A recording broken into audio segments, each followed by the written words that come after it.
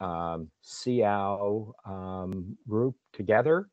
We are meeting virtually, and I would like to welcome all of you as we get going for another plan year.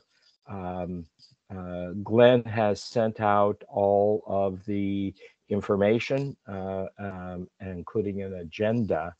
If you look at the agenda for today, what we're doing is something that we've followed now for the last 2 years, um, over 2 years, looking at the impact of COVID on our prevention and prevention services, telehealth utilization, and impact um, on dental services. So that's going to be the bulk of our meeting today.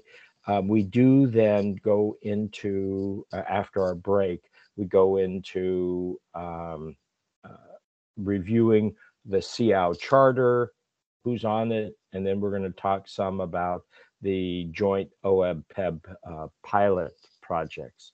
And the reason that we can start talking about those joint projects is that, as you all know, we've transitioned to the new consultants, to Mercer, and I know that I think the board has had an introduction, but our consultants are very important to how we, as a work group, get our work done. So I would like Kirsten, I see that you're on the line. I know that if you look at the agenda, we're not getting presentations from our consultants today, but if you could just again introduce the team, that would be wonderful. Sure, of course. Would you like me to do that now? Sorry. Please. Yeah, that would be great. Great. Hi, everyone. So I'm Kirsten Stavelin, the lead actuary on the OEB Mercer team. We also have Maggie King-Kate. She's our lead project manager and really integral to the team. You'll run into Sally Hill, who is our renewal manager. Also, Todd Francisco is our lead consultant. And you'll see Todd and Sally both throughout the day for SEOW and the board meeting, depending on schedules, and Maggie and I as well. So thanks, everyone. Great. Thank you very much, Kirsten. Okay, so what we have, I'm just looking at the people. I see Robert on, and I've seen Bill on, and I'm now just looking for Jeff. Has Jeff joined us? Maybe not. He's still on vacation, Tom. Okay, so Jeff is not going to join us. So it'll just be in terms of SEOW members, it'll be the Bill, Robert, and myself. And obviously we have our consultants, are the OEB leadership and staff, and we have our carriers joining us today. So welcome.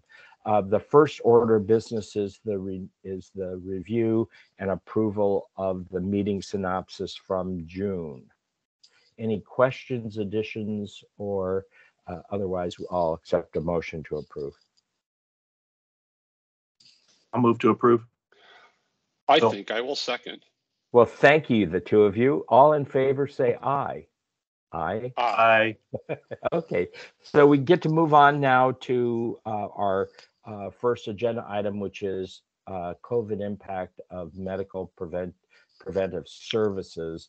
And we have both Kaiser Permanente and MODA presenting today. So first up is Kaiser, Dr. Bachman, and then we have Sapari Sturdivant and Twinkle Singh. So you're on, folks.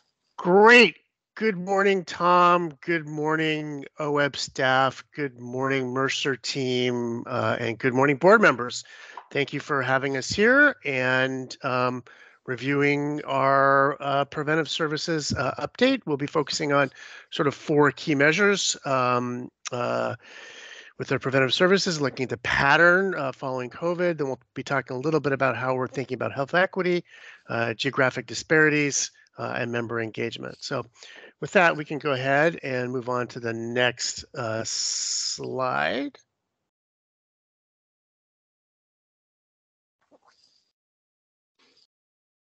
And first, we'll be talking about childhood and adolescent well care.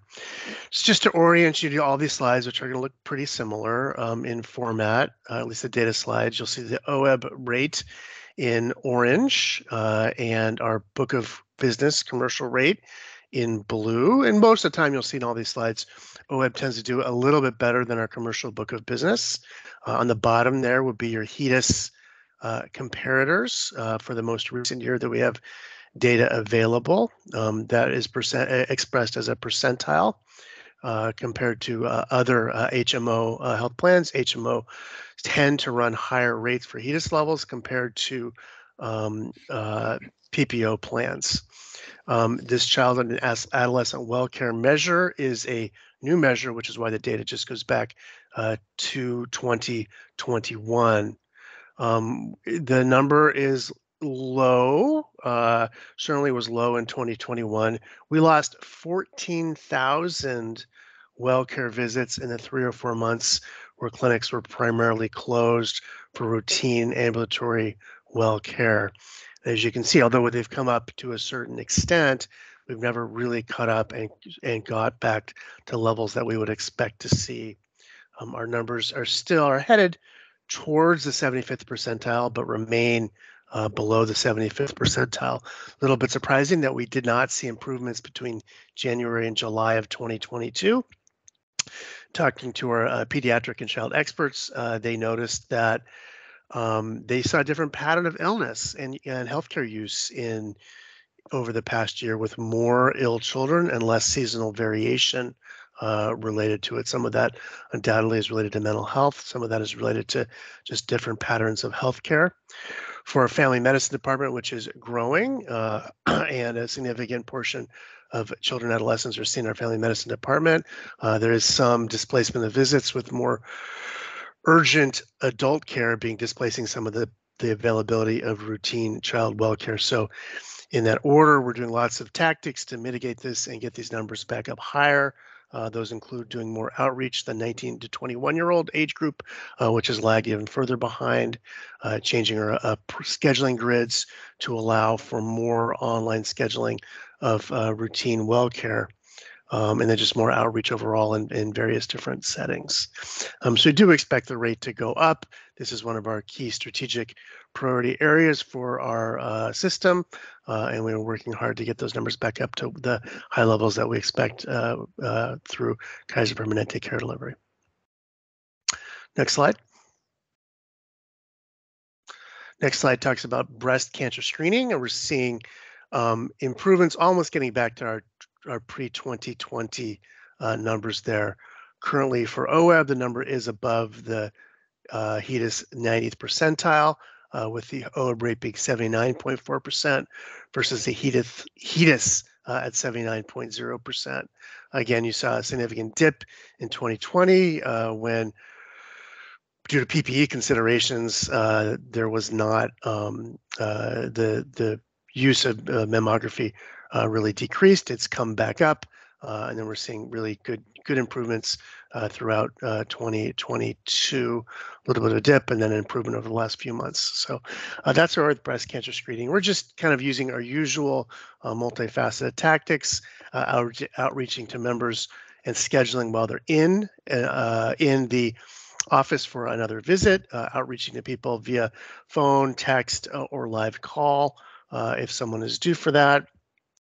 We're expanding our automated reminder program that also goes through text and email and postcard, with English and Spanish languages being supported, and just doing other marketing campaigns related to breast cancer screening and ongoing needs.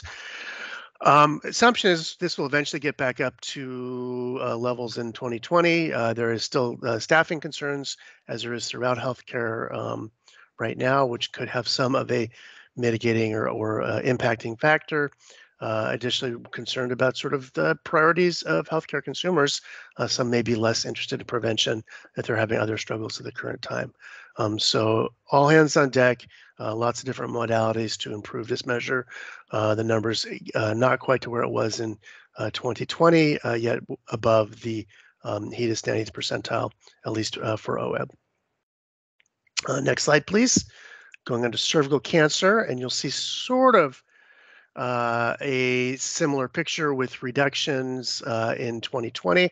This is a 5-year look back when you do the HPV along with the PAP exam at the same time, which is why this one kind of deteriorated less over 2020, but the numbers stayed about the same since that time. The OWEB HEDIS numbers are above the 90th percentile at 81.1%. Versus 80.1% for the 90th percentile in HMOs. Again, this is also a high priority measure for our system with lots of work going on. We are excited to revitalize and reinvigorate a nurse PAP screening program, which is actually done in most countries, having an RN do a PAP examination in the OBGYN department. So that's one of our tactics that should help improve cervical cancer screening. Next slide. And then colorectal cancer screening, and we are seeing numbers that are really quite good there. Not quite on par with where they were in January 2020, but getting there well above the HEDIS. Actually not, so has not yet achieved the HEDIS 75th percentile. Currently for OWEB 69.9%, but we're seeing month over month improvements, and we do expect this number to come back up to at least the 75th percentile over the next few months. Again, similar sort of outreach strategies that we're using for mammography, discussions during office visits, colonoscopies being available outside Kaiser Permanente. It's a fairly straightforward procedure. We have some excellent clinical colleagues that are willing to or are happy to see our patients in their ambulatory surgery centers because we recognize it's not as well integrated that way, but this is a fairly straightforward procedure, and we send our lower risk people to our outside groups to help with that. And again, half our members do get colorectal cancer screening performed via FIT tests starting at age 45. The FIT test is a yearly stool test that looks for microscopic blood in the stool, which is as effective as colonoscopy for advanced colon cancer prevention. Keith, Yeah. I know that my understanding is that the age of onset of screening has dropped from 50 to 45. Yeah. Is that included in HEDIS yet?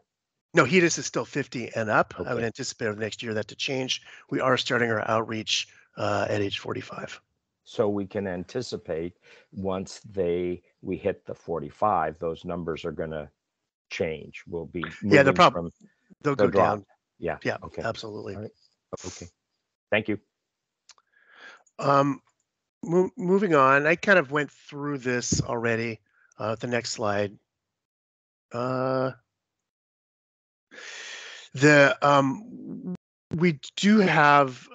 are looking at health equity and health disparities through kind of our routine data systems as well as through all of our quality programs, trying to hotspot the areas that need the most help, and where we see these disparities, in no world is any health disparity a good thing to see.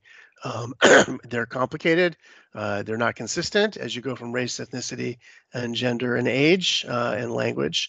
All this stuff is captured routinely in our customer reporting data systems that we use for much of the OWEB data, and it's also captured internally, and it's also used by our quality leaders as we prioritize resources.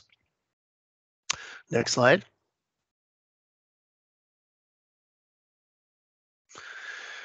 Just to look at the demographics for OWEB, this is through our national customer analytics system. And you can see that the group there is that first row. Our regional average is the second row. Our regional average is all of our about 340,000 commercial members from Longview down to Eugene. The group is OWEB, and you can see that compared to there are some interesting variation compared to our regional average. OWEB is a higher percent of women. Pretty similar breakdown in terms of age, a significantly higher percent of Latino individuals at 15.9%, or 50.8%. Most are English speaking at 96.3%, and only 12% have been with KP less than a year. Race ethnicity is a story. We have about 85% of our population with self-reported and captured electronic record race ethnicity. We are implementing the Real D program as people particularly request services, particularly COVID-related services. It's a much smaller percent of the population that has Real D data attached to it as well. We do within our system, we do have finer gradations of ethnicity reported, but this is kind of the major buckets of ethnicity and race here. You can see below there on self-reported language, as a primary language, 2.6% Spanish, 0.2% Arabic, and 0.2% Russian, and that's for the OWEB population. Next slide, please. And then we're not going to go through this in detail, but this just shows as we start to look at health disparities, particularly kind of highlighted here, the best performing for each of these categories of preventive services: flu immunization, breast cancer screening, cervical cancer screening, colorectal cancer screening.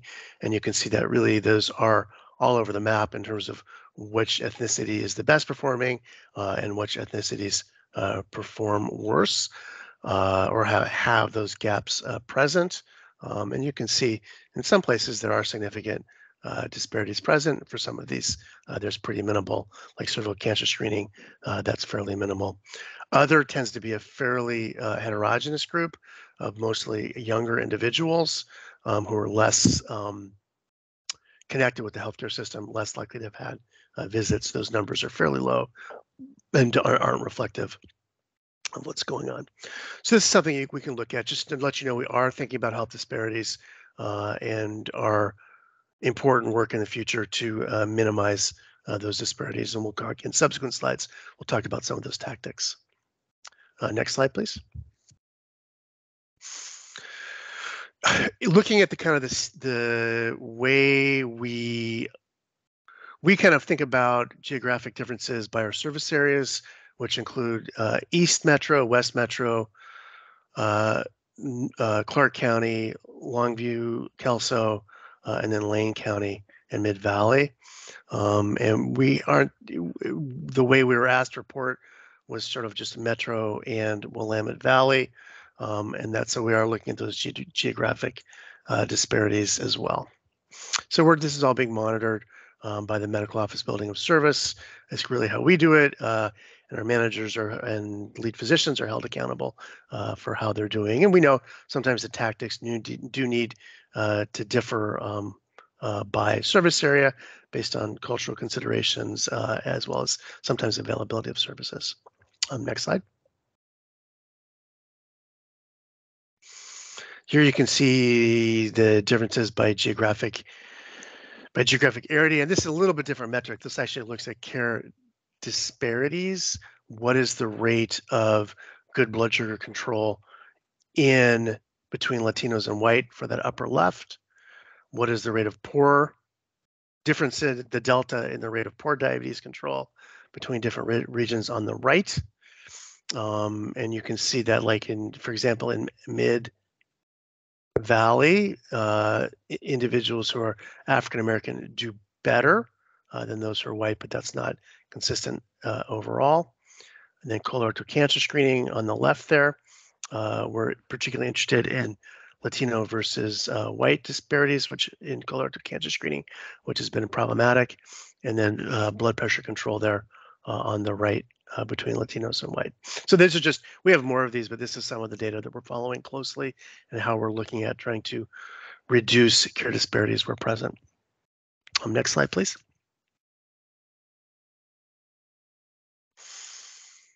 So Yeah, I've really talked about most of this already. We do in-reach when somebody is in the office, even in a dental office. If they have care gaps, we do our best to mitigate those at those times and ask someone to get a lab, schedule for mammography, do a vaccination. We're doing outreach and we're being more sophisticated and really revising those outreach strategies post-COVID as need has been changing and we need a refresh of that. And then we also use the digital as much as we can as well. And when somebody, this is what's new, it's a little bit subtle, but what's new is when somebody is having an office visit that's been scheduled, we will then send tailored reminders to what they're due, saying, hey, they're going to be in the office, they're thinking about their health, they have other questionnaires to do to prep for that visit. Let's get the preventive issues scheduled or completed at the same time. With that, next slide. I think we're done. Yeah, this is just a list of what we've already talked about here. In terms of all the different tactics. There's pages and pages and pages of tactics for each of these. I wish I could summarize it in a simple market-friendly way, but I really can't. There's really just lots going on. Each of these things with various experts, thought partners, and strategists, both working nationally through our broader quality program and then regionally understanding the local nuance appropriate for community and for the culture in our region. The other something for I'd like you to think about, and I'll have Mo to think about it after we hear their presentation, Keith, is whether or not you think OWEB should continue to do these impact of COVID updates versus, well, we've now hit our new steady state, and have our discussion around prevention when we do our annual checkup. You don't have to answer that now. I want to give you a little bit of time, and I'll give Yale time to think about that also. Great, thank you. Okay, all right. Thank you very much, Keith. You are welcome. Any questions from the SEOW members? Last few slides are talked about some specific tactics related to health equity and reducing disparities. You can look at those. Okay, we're now moving on to MODA, and I think we have, I know Yale is part of this, and also Nathan Treadholm. I think it's just going to be me. Okay. I get my camera to go here. For some reason, my camera's not turning on. There you are, Yale. Oh, it is. Okay, I'm not seeing myself. Okay, thank you. I can see you. Thank you. It's nice to see you all. Good morning. I will be presenting all of this information today from MODA regarding preventive visits, screenings, and immunization utilization for the past 3 years, year to date as of August 2022. Next slide, please. The methods we used to come up with this data, we calculated utilization data per month for OWEB members following HEDIS numerator criteria and age-appropriate populations, claims data with dates of service between January 1 of 2019 prior to COVID, obviously, and then May 30th, 2022, with data as of July 31st. We normalized utilization to per 1,000 members per month and did not apply any HEDIS measure criteria such as continuous enrollment requirements and measure exclusions. So next slide, please.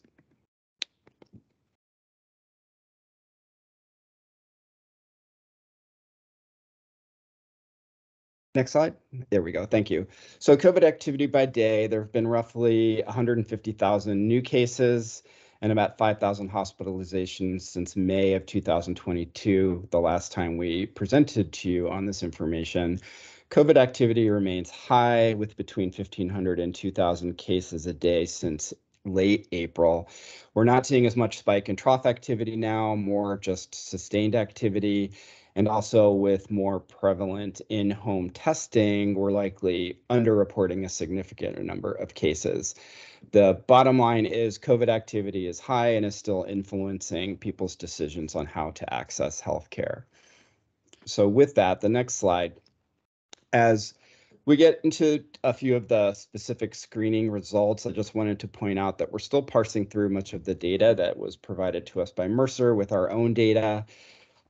Areas where we're working with the data and is causing some pause, which will show up in some of the next few slides, would indicate that preventive visits and screenings are higher in areas like northeastern parts of the state, eastern parts of the state, and lower in the metropolitan area.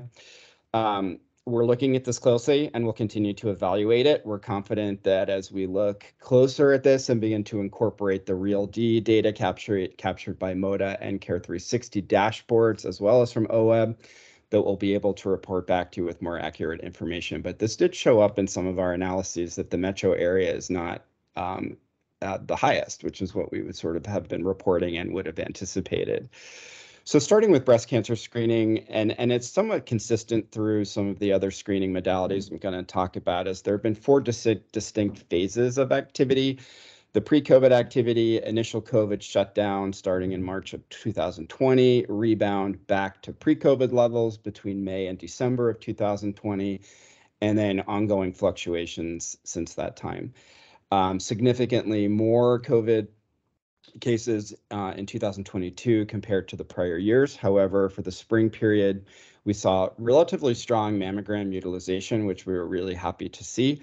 Mammogram utilization is highly seasonal, and with the increased COVID activity in June and July, this likely impacted those months. This graph also somewhat masks the impact of COVID on an annual basis. 2021 and 22 are still significantly lower than 2019 due to the lower utilization we typically see in summer months. So next slide shows breast cancer screening by race and ethnicity. For ethnicity, OWEB is roughly 83% non-Hispanic, 12% unknown, and 4% Hispanic. Performance among non-Hispanic members is highest, followed by unknown, followed by Hispanic. Rates fall slightly more for the unknown category and relatively are proportional across all other ethnicities for 2021 and 22. With the large percent of unknown, it's difficult to conclusively say there is a health disparity.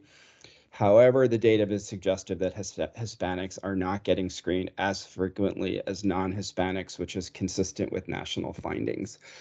For race, OWEB is roughly 86% white, 8% unknown, and 5% all other races combined. Performance among whites is highest, followed by unknown, followed by all the other combined races. Rates fall slightly more for the unknown category, and are relatively proportional across all other races for 2021 and 2022. Again, with the large percent of unknown, it's difficult to conclusively say there is a health disparity. However, the data is suggestive that other races and unknown race members are not getting screened as frequently as whites, which also is consistent with national findings as well. Next slide, please. And this is the breast cancer screening by region, where you can see that the Northeast, Central, Bend region, and even the Willamette Valley show higher rates than Metro, which we are going to figure this out by looking at the zip code data more carefully and seeing if this is actually valid, true data. We feel like there's something not quite right there, but we will get to the bottom of this. Next slide. And so colorectal screening, similar comments and similar to breast cancer screening, strong seasonality for utilization for summer months, but very high COVID activity could be suppressing utilization. But overall, we are seeing that screening is up for 2022 compared to 2021, which is what we were hoping to see. Next slide is very similar again to breast cancer screening by ethnicity. non-Hispanic is highest, followed by a sort of a tie on this one between unknown and Hispanic, but non-Hispanic is a bit higher. Next slide. This is now going to be colorectal cancer screening by region. And again, Metro is below Northeast, below Willamette Valley. We are going to figure this out because it doesn't really parse with what we have reported in the past, and not consistent with the data that we have been more familiarly presenting to you. So next slide. This will be cervical cancer screenings. These do not seem to be as impacted by COVID, and that's possibly due to lower age for screenings and less concern for COVID's infection. So we're pretty pleased with the numbers we see here with cervical cancer screening. Next slide. Similar breakout between non-Hispanic, unknown, and Hispanic, as we saw with the other two. And the next slide will also show similar to the other two screening by region, with Northeast and Willamette Valley and Central Oregon leading the metro area. The next slide, we'll talk about well child visits just a little bit. In 2022, and you'll see this with the yellow bar, there was a new trend for well child visits.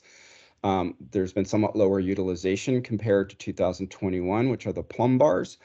There's strong seasonality for this as well. So this is another area of concern that we will be watching closely, particularly as the summer months wind down. And I suspect with August now coming to an end, once we look at the data through the end of this month, I'm sure we will see a spike in those numbers.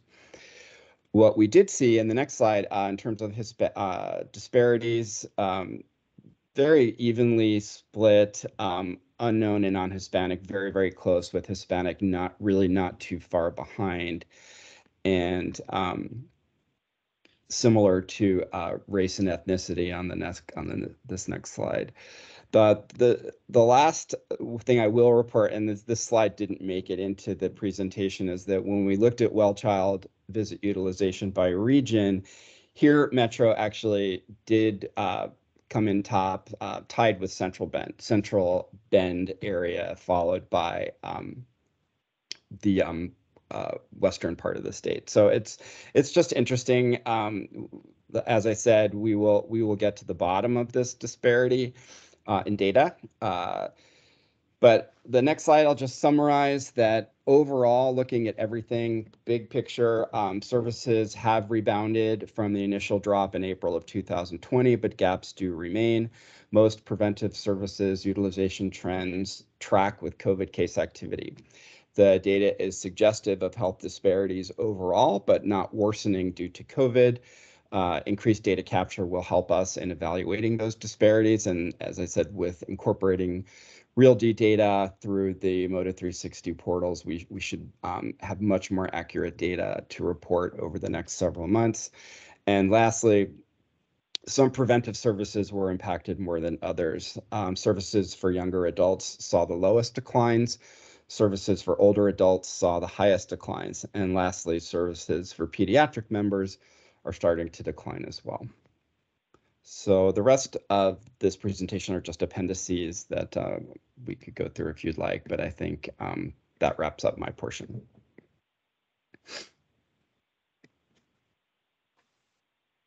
So Yael and Keith, the question that I raised before was, does it make sense for us to continue to have these every 6 months, or should we just transition to our annual prevention services?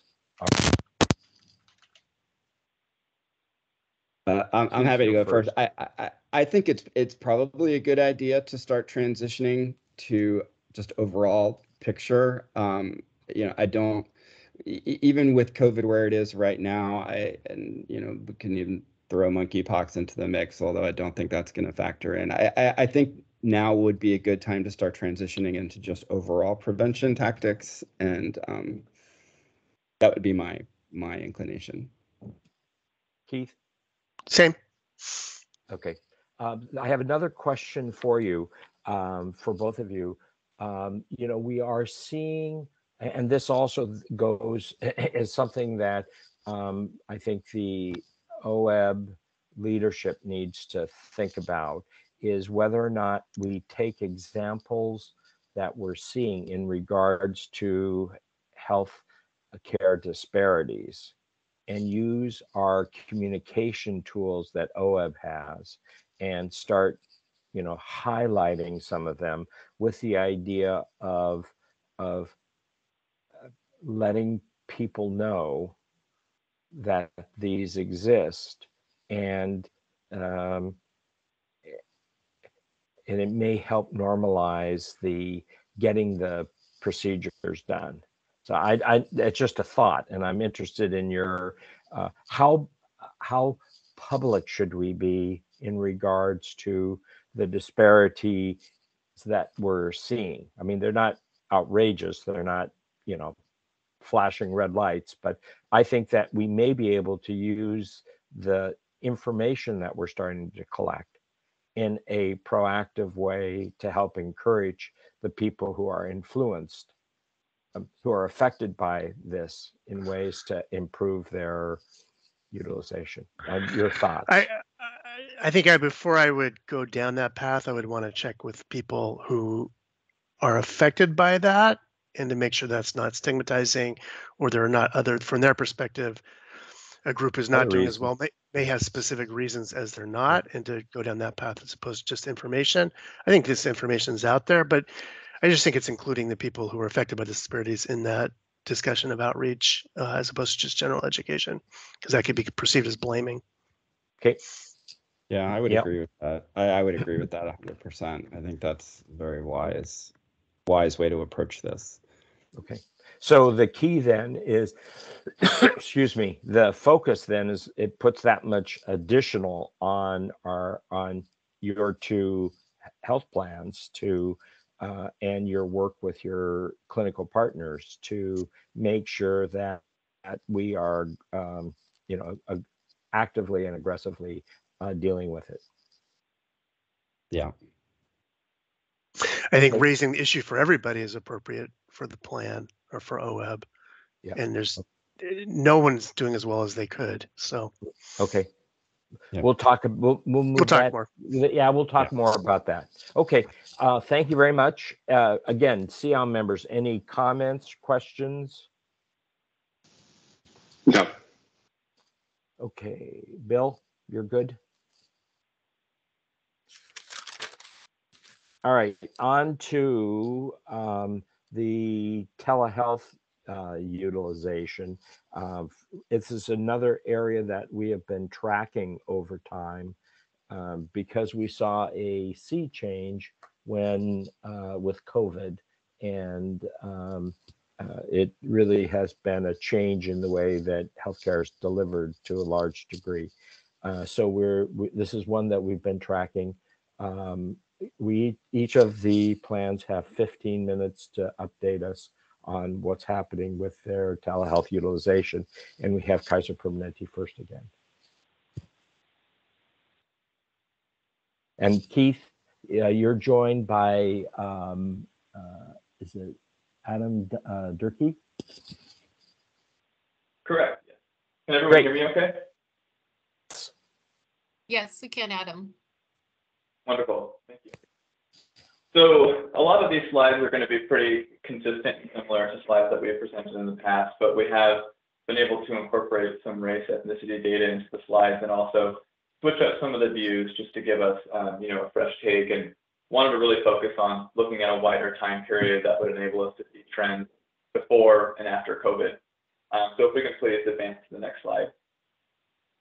This first slide is for OEB telehealth visit utilization by modality. And here we wanted to look at January 2020 to year-to-date June 2022. That's the most recent data that we have in our claims system. The reason we wanted to go back to 2020 again was to capture, to see, what the trends look like in a pre-post-COVID environment.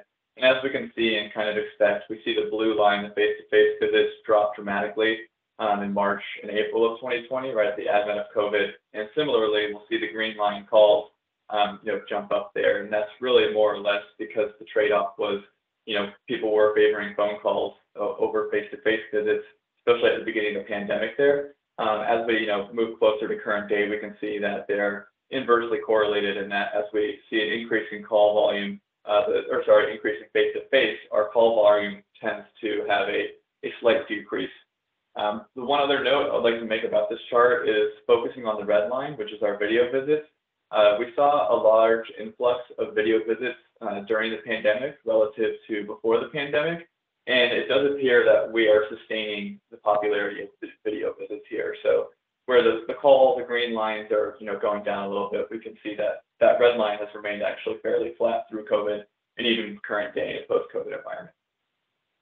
The last note I wanted to make here was that OEB is running very similar to the overall large commercial book of business, and that will more or less be a theme that we see across the slides. Next slide, please. Here we wanted to look at the overall OEB telehealth utilization by age band. So I've broken up the population into 10-year age bands, 0 to 10, 11 to 20, so on and so forth. And as we can see here, between the 11 and 40 age bands, we see the highest propensity for telehealth visits. You can see, the blue blocks representing the face-to-face are the smallest within that age band of 11 to 40. Another thing I would like to note here is that the green block, which represents telephone calls, actually is fairly consistent from age band to age band, and that the ratio of telehealth visits to face-to-face is really driven by video visits, that top red line, where we can see a steep decline in propensity for video visits with our older age bands there. Next slide, please.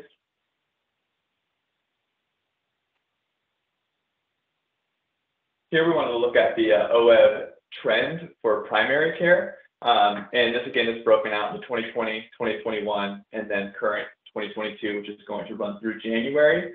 Again, as we would expect in Q1 2020, before the pandemic, we had a large propensity for face-to-face visits, and then 2020 Q2 is when we started experiencing those COVID drivers. Face-to-face visits drop dramatically. We start to see increased calls and video visits, and that same sort of trend carries on through 2021. Of course, in the post-pandemic world, we're seeing face-to-face visits come back, taking a little bit from that call volume, and again, making note of the video visit still seems to be a fairly popular visit even after COVID, in the wake of COVID. Next slide, please. This represents the same type of trend, but instead of primary care, we wanted to look at specialty care. Again, between 2020 Q1 and 2020 Q2, we do see a dramatic decrease in overall service volume. But unlike primary care, there's a lot more stability starting in 2022-3 going forward. The hypothesis here is that much specialty care might be more of a requirement versus the primary care, which tend to be kind of evaluation management call or types of visits that might not be as immediately required. So the trend here, we see something very similar to, or we see what we would expect relative to primary care, a lot more stability and a sustained propensity for face-to-face visits. Move to the next slide, please. Here we wanted to look at the behavioral health component, and please keep in mind this is for internal visits only. This is looking at the overall behavioral health utilization by modality from January 2020 to June of 2022. The red box is meant to have folks focus on the fact that we really saw the highest visit volume for mental health in between July of 2020 and June of 2021.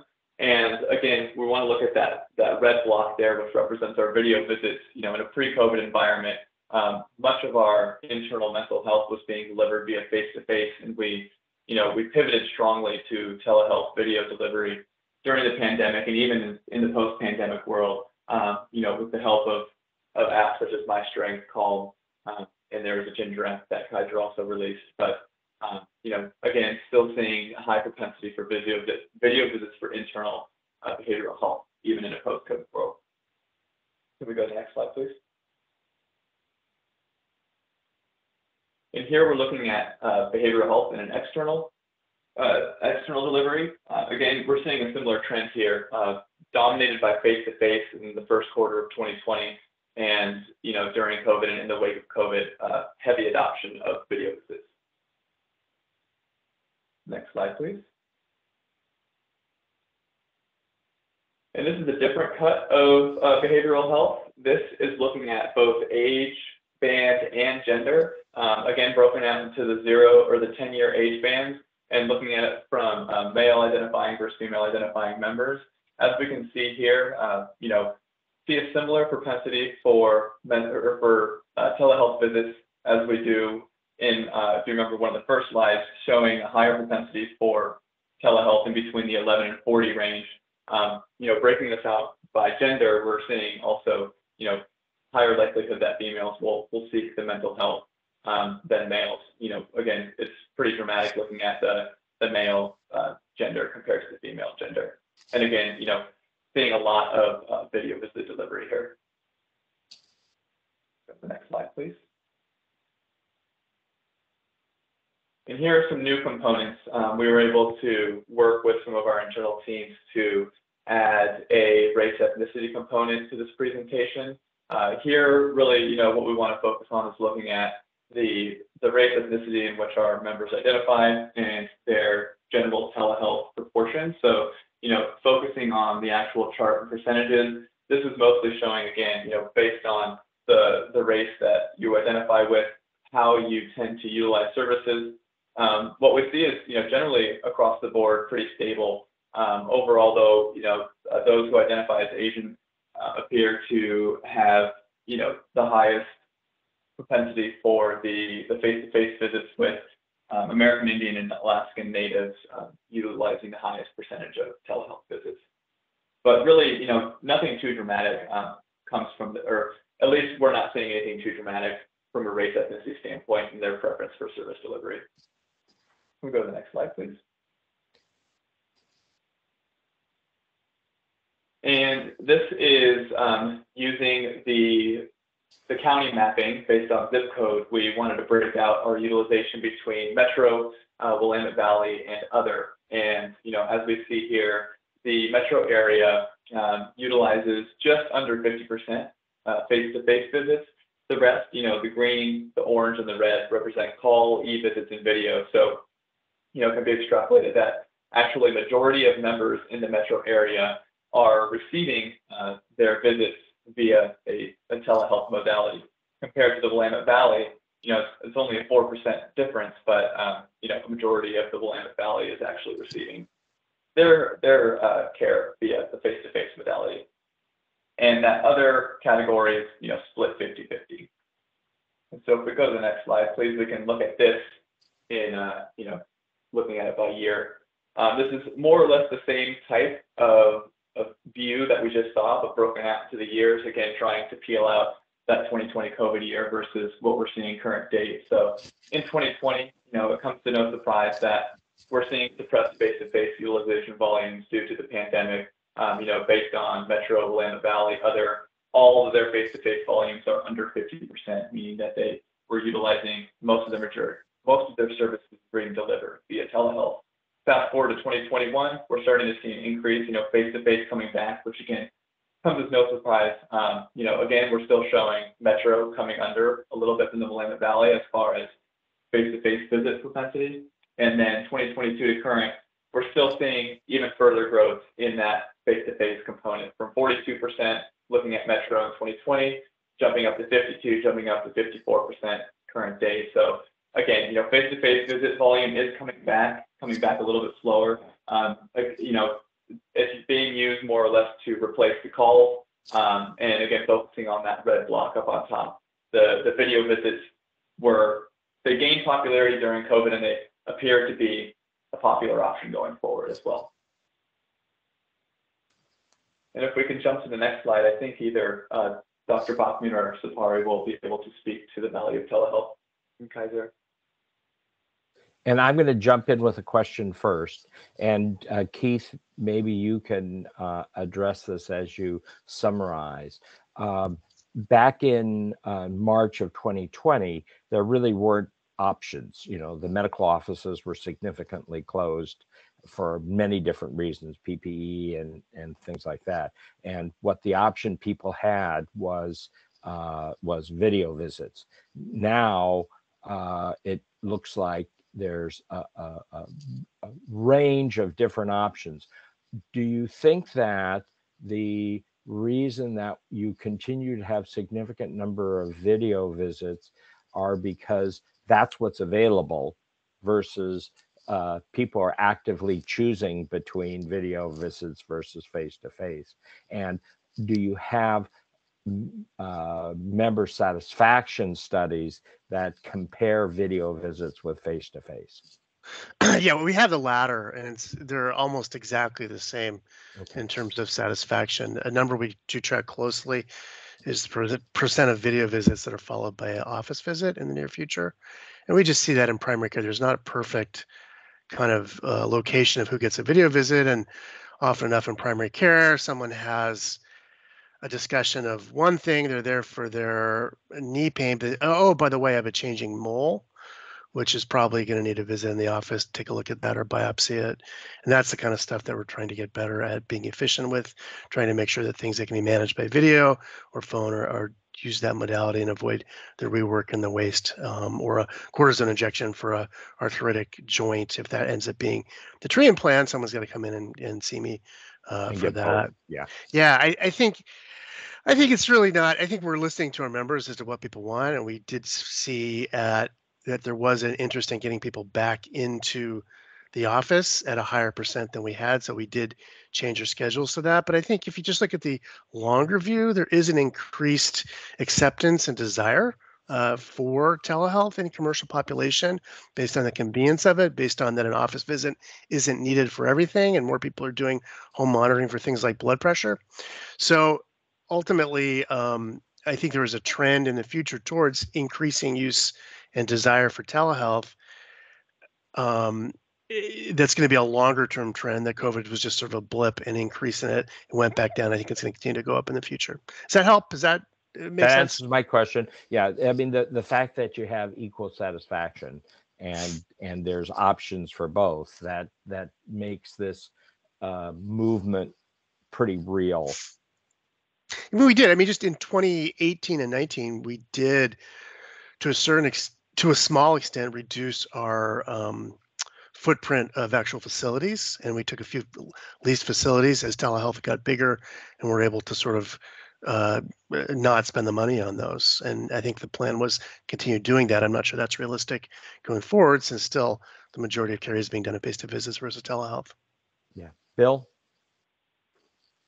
I have kind of a strange question that for both plan companies, and I'm not quite sure how to ask it, but outside of your just standard correlations that you're doing, and this also includes the previous presentation of preventative care, have you noticed any correlation to plan choice on these metrics that you're segregating out? That's probably a bigger issue for MODA because there's a greater degree of options in terms of plan choice, but there is some in KP also. Interesting question. That's not a strange one. That actually is. Let's give them time to study that, because my guess is that they don't have that at their fingertips. Is that, yeah? Or maybe you I just do. wondered if anybody observed anything. Yeah. We've currently not looked at the data, or at least I've personally not looked at the data by that cut, but I'm happy to look at overall utilization by plan choice. That'd be interesting. Is there a difference in terms of like copays for a video visit? You don't have a copay. Is that true, Keith? That is correct, Okay. except in high deductible plans, but Okay. OEB doesn't have one of those. Okay. OEB right. does have that, plan 3. The high Oh, thank you, deductible. Troy. Yeah. Okay. So Bill, we'll to be study honest that. with you, to be clarifying on the point of my question, just so people understand, I'm trying to find some way of correlating a lot of this data from the last set of presentations and this set of presentations down to income, and so when families and employees have issues with family time and financial priorities, preventative medicine is an easy drop, and it's not just about money, it's also about time away and scheduling and taking days off and stuff like that. So I know we can't get that data, but I'm trying to find other ways to try and tease out that data. Anyhow, I'll leave it at that. Okay. We'll explore that to a greater degree. We'll figure out how to get at some of those issues. Robert, anything? Otherwise, we'll move on to MODA. No, very informative. Okay. Thank you very much, Adam and Keith. On to MODA and telehealth utilization. It looks like you're still with us, Yal. Yeah. Hi, everyone. I'm here too. Bill is actually here. That's right. Bill's on too. There was Bill. some question as to whether I was actually going to make it to this meeting today, so we made sure that Yale was prepared. But I prepared these slides, and so since I was available, I wanted to make sure that I was able to describe them to you guys. So I think I know pretty much everybody that I'm seeing there, but just in case, so I'm Bill Dwyer, Director of Analytics for MODA. And so we'll just jump right in. This page just has my overall summary. These are some of the things that we've noticed in the data. And I'll just start right off and say that, so we've been doing these presentations every few months or so. The last one we did was about 4 months ago, and we didn't really notice anything that was significantly different between this time and last time. And because of that, I just put the overall summary points up front, which are very similar to what we described before. I do have some of the charts in the presentation, which maybe we don't have to go into a ton of detail because a lot of it's the same. I always try to put at least one new thing in there, and so I did do that this time as well. But we'll go through just some of the points. So the second point there, so telehealth utilization did spike in mid-2020. It's been steadily declining. We've been observing that for a while, and we're still seeing that. The behavioral health services, largely delivered via telehealth. This seems like a more permanent change. So the behavioral health telehealth has declined like all the other services, but it is definitely way higher. I imagine that now that people have seen how convenient it is to deliver that service that way, that's here to stay in terms of doing that via telehealth.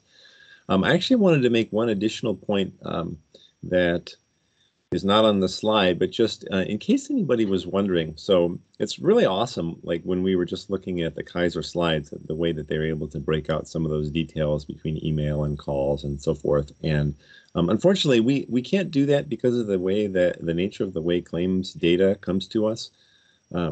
There's many ways to bill telehealth visits, and often we just get the office visit with a code that indicates telehealth. So we just unfortunately, our providers don't provide us with the detail on that, which is why we wouldn't have a way to show some of the like email and video and calls and such. But we do the best we can with the data that we do get. Anyway, so I think last time I had presented some data by disparities on race and ethnicity, and I have some of that data in here. We're still not really seeing any significant differences.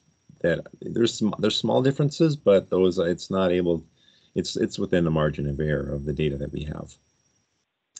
And then finally, primary care utilization still lower than it was pre-pandemic. The non-primary care is pretty much recovered. It's very close to pre-pandemic levels. And then the last bullet point there is the new one. I have a chart on that just showing about telehealth with it certainly appears to be correlated with population density. So we'll show you the actual numbers on that one. So with that, let's go to the next slide. And this is the new slide that I just mentioned. So what you're looking at here is the columns show each of the OEB regions, and in the rows you have the different types of visits.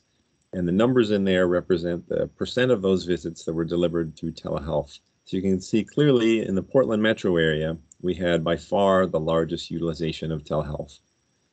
So for example, behavioral health services, about 2/3 of them were delivered via telehealth in 2022. And so pretty similar to what Kaiser showed, although our Willamette Valley and Portland Metro, I think, were reversed there. But Willamette Valley being a close second in terms of the adoption of telehealth. And as you look at these, you kind of see that, and what I meant by population density, you would hope that in more rural areas where driving distances are farther, that there might be a way to increase access would be to increase telehealth. It actually turns out that it's sort of the opposite, which perhaps has something, like Bill alluded, to do with incomes, or just with general availability of infrastructure to do the telehealth visits. That's not entirely clear to us what's driving that, but it certainly seems clear that in the major metro areas, you're getting more telehealth utilization. Okay. I don't see any questions. Somebody stop me if there are one, but otherwise we'll go to the next slide. And then this one is just again about the racial and ethnic groups. I pretty much have divided it into white, non-white, and other, unknown. So there are the numbers are, as you can see, pretty close. If you just go to the far right column where it shows the percent of services delivered via telehealth and all the categories, you see that those are just very close together. And it would be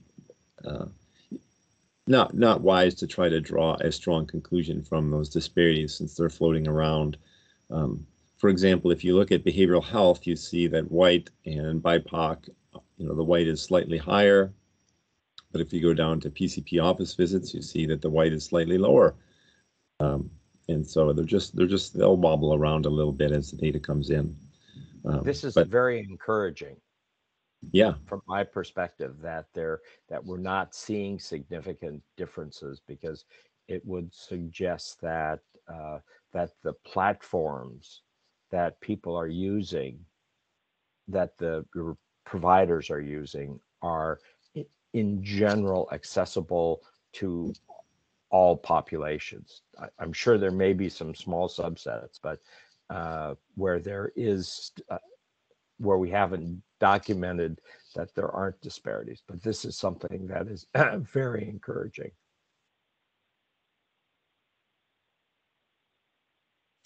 Okay, well, let's go to the next slide. And then here is the breakdown by ethnicity. So where we have Hispanic versus non-Hispanic, and then again, another unknown.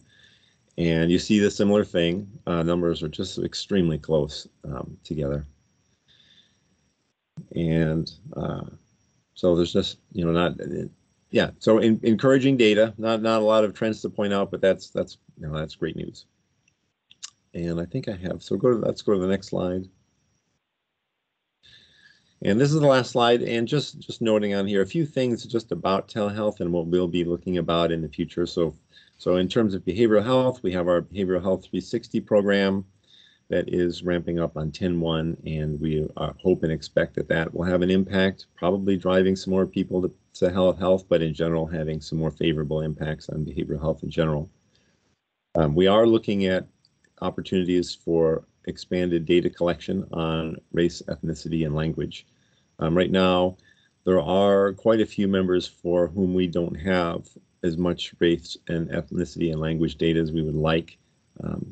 And so, a lot of that is just, the data that we get from the OEB members is limited, but there's other ways that we can get outside data to supplement that, and we've been working on that. That's one of our MODA company priorities. And then finally, just use of health context data. Health context meaning things like income, like Bill had mentioned, basically social determinants of health and other things that would factor into somebody's decisions to use healthcare services and how effective that is and what channel it might be delivered through. And so the more of that data that we can get, both through a MODA 360 and other places, we feel like that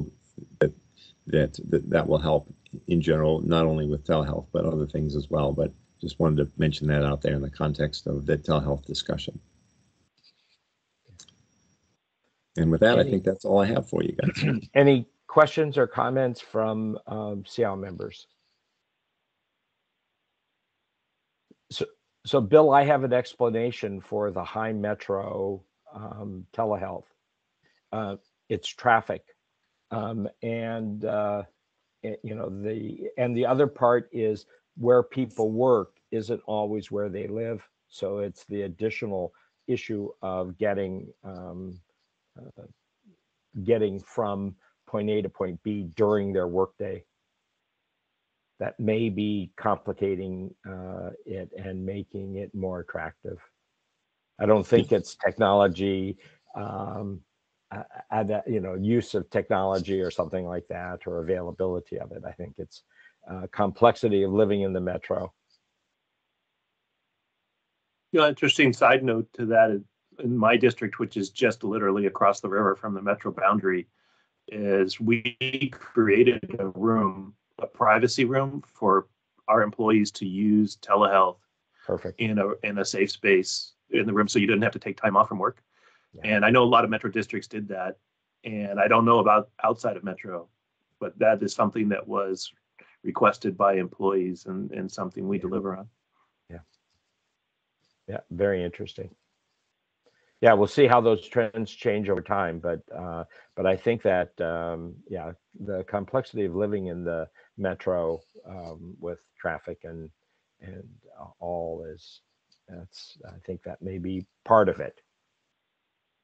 Okay, if not anything else, we get to continue on. Thank you very much, Bill.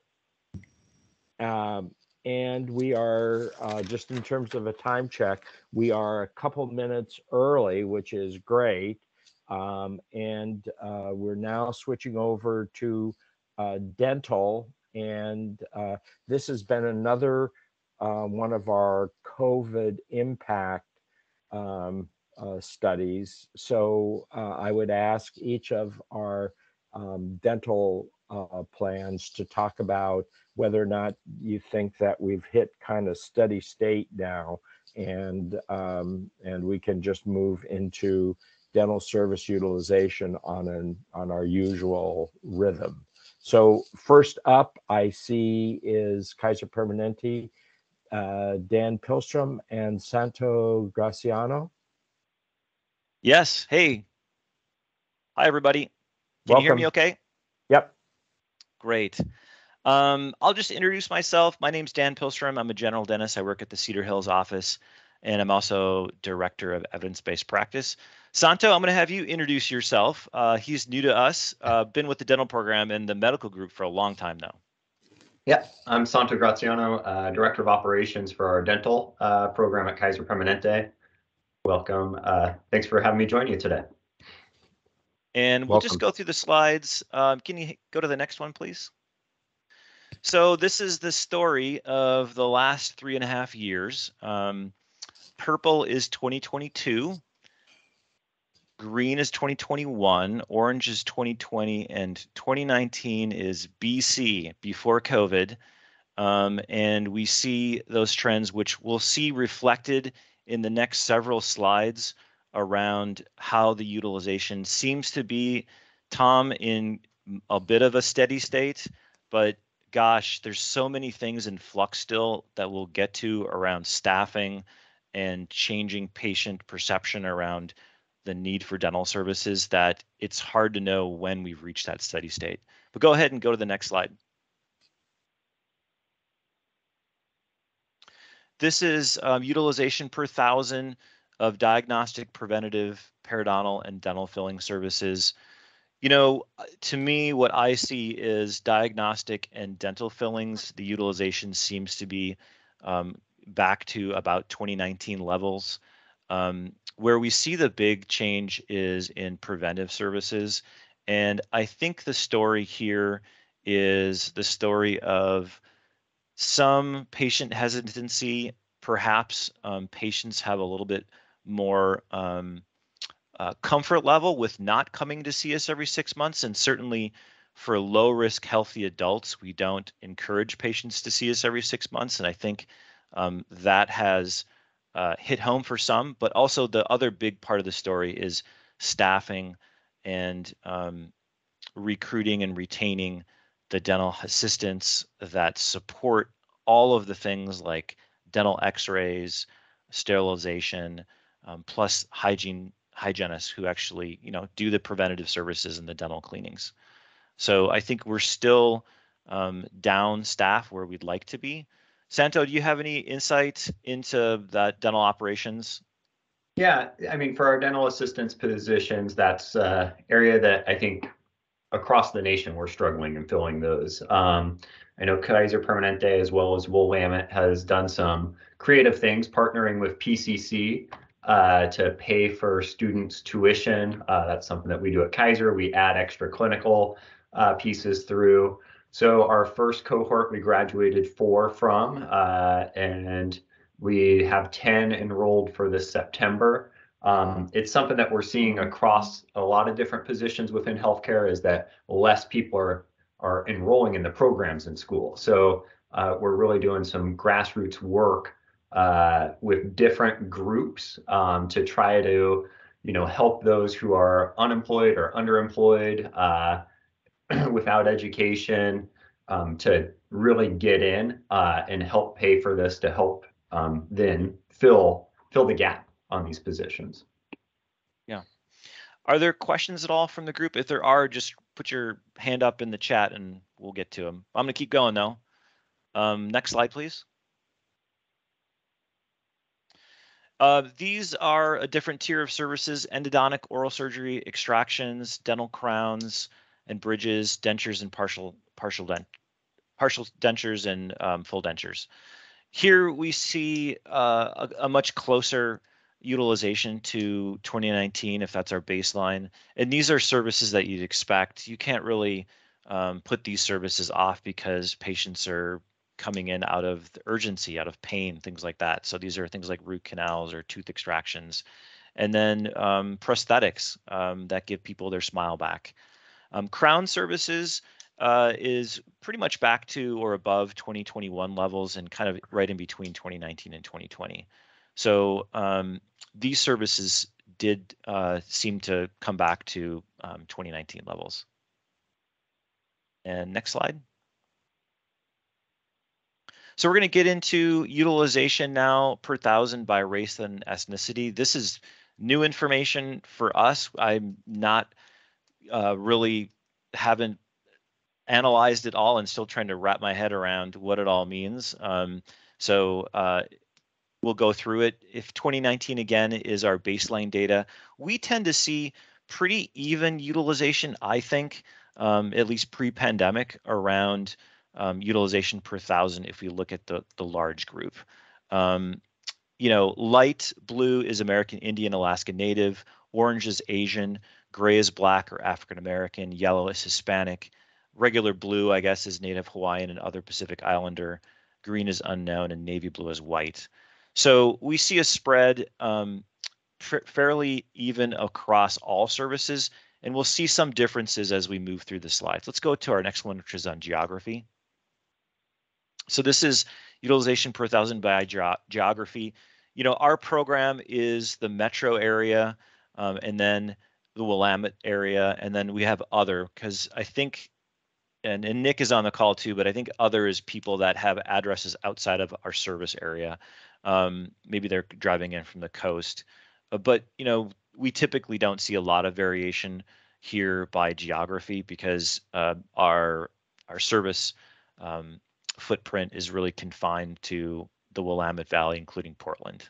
Santo, do you have any adds to this at all? No adds to that, thank you. Next slide. So preventative services per thousand by race, ethnicity. We see some differences here, but again, if we compare to 2019, I just think there's an overall decrease in utilization. It's just hard to understand if there's something going on with different race, ethnicity, and their utilization. To me, it's just hard to know. If we go to the next slide, we will see some differences among adult preventative services. Actually, yeah, this is geography, child preventative services. Really no, not super interesting data here in terms of variation. Next slide. And this is where we see some utilization changes.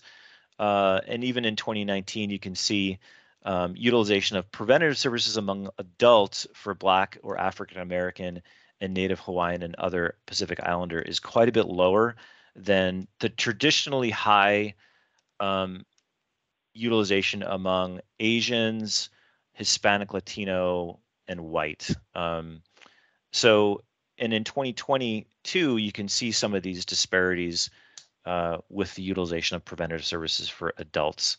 And compared to utilization overall, which looked pretty similar, these types of services are patients that are adherent to their dental cleanings. They're coming in for preventative services, whereas the other services per thousand, which was the whole utilization, also includes emergent services, urgent care services, things like that. So I think this is where we're seeing some differences in utilization by race ethnicity around comprehensive preventative services.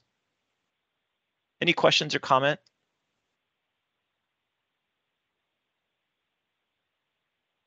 Okay, let's go to the next slide. And this is adult preventative services by geography. Again, not a lot of differences here, so we'll just move on to the next slide about what we're doing about all this. So health equity and Kaiser Permanente Dental. I'm going to take the first bullet, which is really on kind of what we're doing in the back office around services to support our diverse populations. So, some of the things that we really do to welcome a diverse population is make sure that we have outstanding interpretive services. As a dentist at Cedar Hills, I can tell you it's phenomenal. We get oftentimes in-person interpreters who are in my room with me. And if they're not in person, we'll have an interpretive service where they use an iPad. You can see the interpreter. I'm there, the patient's there. It's really rare, in my experience, in the dental world to have that level of interpretive services available to us as dentists, which is super important in welcoming diverse populations into our offices. We also have really good and regular training on cultural competency for our care teams, as well as a patient advisory council that advises us on things like the appropriateness of materials that we're using for patient education, and itself is a fairly diverse group of patients. So we're really proud of our efforts to create an environment that reflects the diverse populations that we serve. Santo, do you want to go through some of the other initiatives? You betcha. And I think one of those two up there in that first cluster is around our, after visit summary and oral health risk assessments. And, one of the things is it's not just oral health, it's total health. So some of those contributions to it, such as diabetes, heart disease, how they contribute to different aspects of your oral health, all of our dentist and care team take that into consideration and help with coordinating that care with specialists or primary care. And that also goes into when we talk health equity, because some of our populations have more prevalence of those sort of diseases, and it really helps to focus. Some of those patients only touched the dentist that year. They may not have intended on seeing their primary care doc or others, and that's an opportunity for us to help address and close some of those care gaps.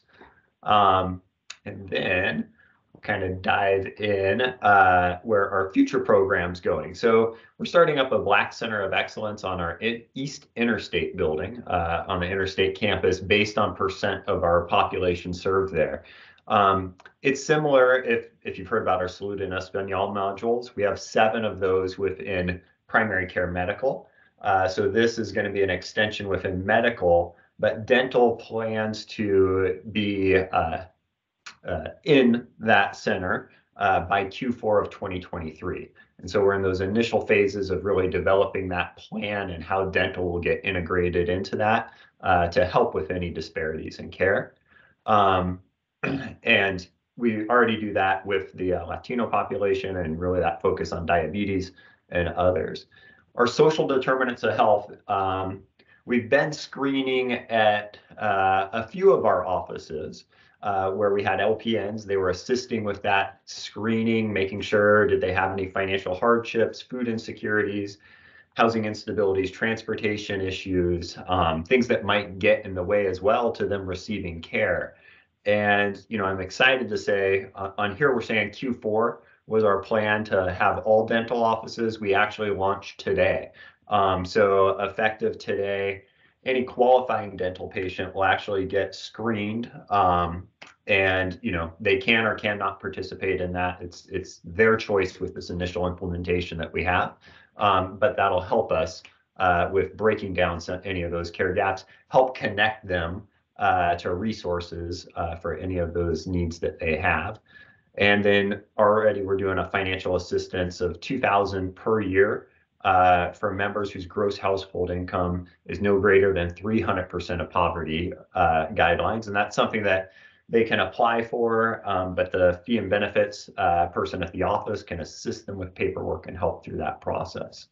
One of the exciting, when we talk total health, so last year we did 5,000 flu vaccines in our dental clinics.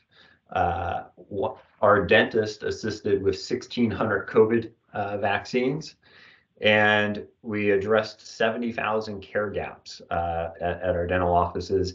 8,700 diabetic members had care gaps closed who had come in to visit our dental office. So exciting opportunity that we have to really address total health while they're in. Great. Oh, let's go to the next slide. We're almost done. The next slide just goes over, I thought it'd be interesting to look at the race ethnicity of our dentists, and that Permanente is listed in light blue and orange is dentists in Oregon. You know, if we're going to see diverse populations of patients, we need to make sure that our staff and our dentists reflect that diversity.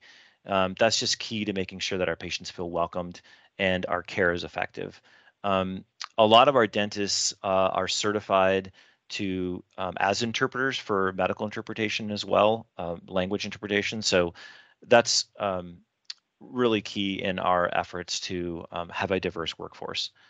And our last slide, Santo, I think we've covered this before in previous, but we can go through it.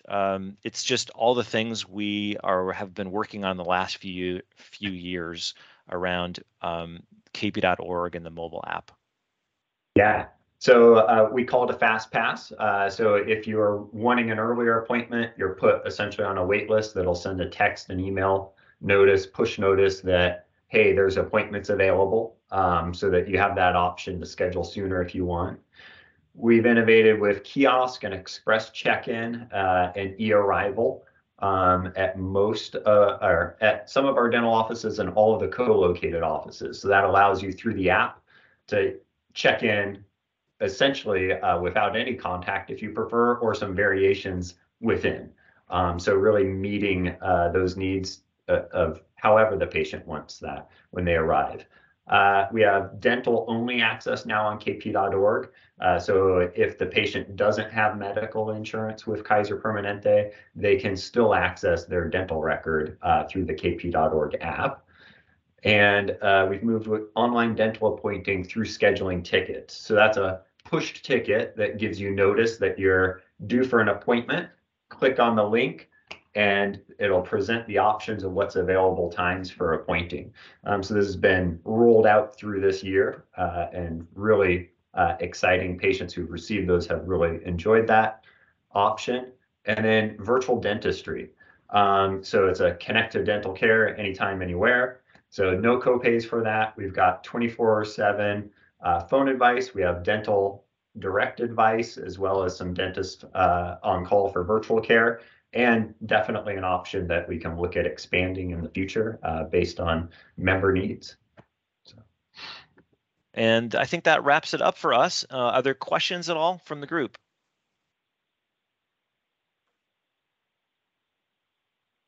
Yes. Hi, just a clarifying question, going back to one of the first slides. Is the reduced 22 utilization in any way linked to availability of appointments? You know, yes, I think it probably is to a certain extent.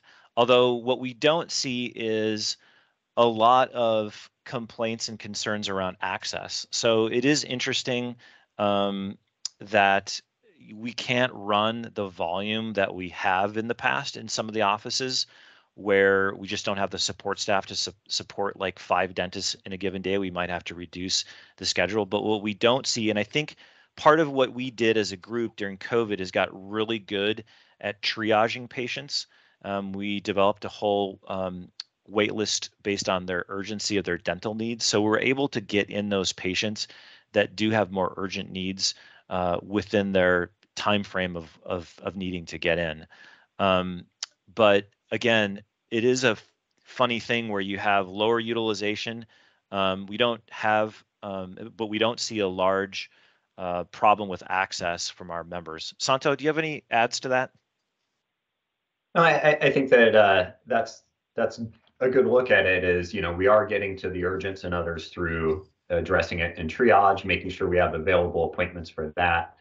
The area that might struggle is some of the routine, and you know, where that's dropped off. And then there's a little bit too of member preference. Some still aren't comfortable coming in, and a harder one to address is the late cancellation piece. So, you know, if somebody does have COVID symptoms and it's present the day before, day of the appointment, and some of the cancellations that have resulted because of the heightened awareness around that. So. Okay. Anybody, Bill, anything? Otherwise, we'll move on to Delta Dental and Dr. Barrichello. Good morning, everybody. Good. Thank you, Rose, for advancing the slide. I think I've introduced myself before, but just really quickly, I'm Terry Barrichello. I'm the Vice President and Chief Dental Officer for Delta Dental in MODA. And we'll get right into the data, which will fall right in lockstep with everything that you've heard before in terms of performance. So go ahead and move the slide forward. So with this slide, I really tried to condense year over year performance. And so the bar graph shows each of the years, 2019, 2020, 21, and for the first 6 months of 2022. And you can see it's getting more consistent. So to the question of whether or not we should continue to do a quarterly, COVID impact review, I would weigh in on the side that I don't think it's necessary any longer. Our numbers are really getting pretty consistent. There are some slight variations, but I really think that going back to our annual cadence would be, I think, adequate at this time, but perfectly happy to continue to present if it's what what SEOW would like. So then in the boxes on the right side, we just we're looking at just the first 6 months of 2022 in comparison to 2019, and then broke it out by service category. So you can see generally hovering in that, 85, 90%. Perio is the one specialty that continues to perform really, really well at 100%. It recovered pretty quickly. It's interesting also that for endodontics and oral surgery, which early on in, say, 2020, 2021, they were in the high 90% of performance over 2019. And they're kind of coming back to a normalization with other service categories in the upper 80%. I also found that the child cleaning's performance for the first 6 months was interesting because for 2021, it actually performed really well. It was ended at 95% of 2019.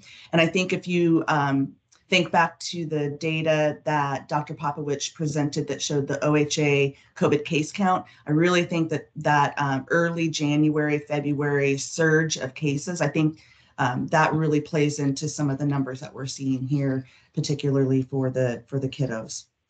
Go ahead and move the slide forward. So for the next several slides, we're going to be breaking out data. This is looking at unique visits by race and ethnicity, and then we'll do geography, and then we'll focus more on just the prevention. So you can see that just in looking at 2019 to 2022 for all populations for, breakout by race or ethnicity, you can see that the performance is lagging in comparison, which aligns with the graph that we just showed previously. Just for in general, to kind of set the stage for our population that we know, for the data that we know of, non-Hispanics are about 82% of our membership. Hispanic makes up about 8% and unknown is 10%. And then for race, 84% are in our population are white, 9% are unknown, and 7% are BIPOC. So then let's look just at the Hispanic gap, the visit gap versus non-Hispanic, so taking the unknown out of it. And in 2019, Hispanics saw 8.5% fewer visits than non-Hispanics, and for 2022, it's 11% less. So that gap increased by a little bit. And then looking at the same thing for BIPOC versus white members, that gap in 2019 was 8.2%, and it's actually improved a little bit to 6.6% in 2022. Go ahead and move the slide. So now we're breaking it out by geography. And I'm going to go really quickly on the geography slides because it's very consistent in terms of the regions and the performance. So generally for each of the years, 2019 through 22, the Willamette Valley, Bend, and the metro area generally have a higher number of visits per 1,000 members. And then in looking at the out-of-state numbers, which almost for every category look a little bit lower than the other regions, we looked into that data a little bit closer, and our assumption was that these were dependents living out of state, and that ended up proving to be true. By far the majority of those members are under 30, which puts them in an age category that historically, not anything related to COVID, that age category tends to be underutilizers of dental services.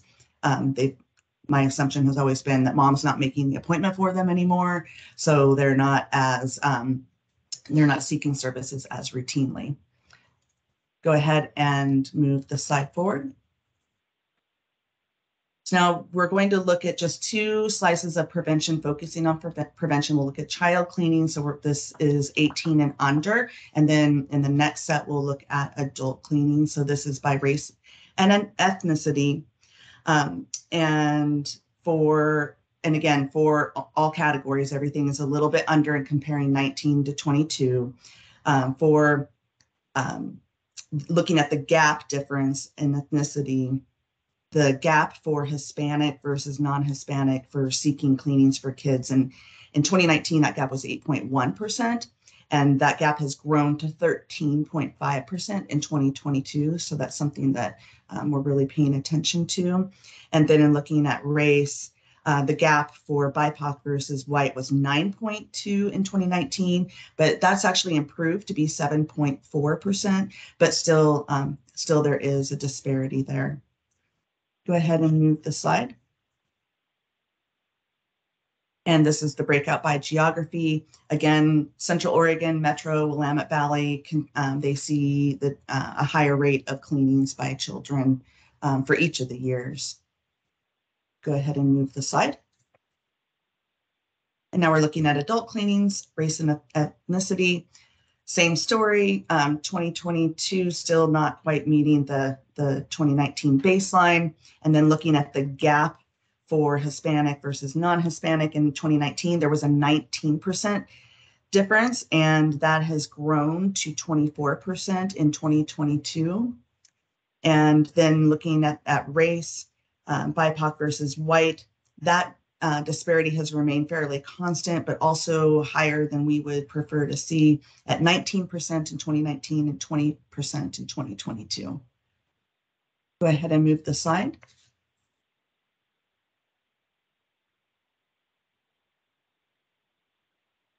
Thank you. And this is again the same story, Central Oregon, Metro, Willamette Valley at a higher rate.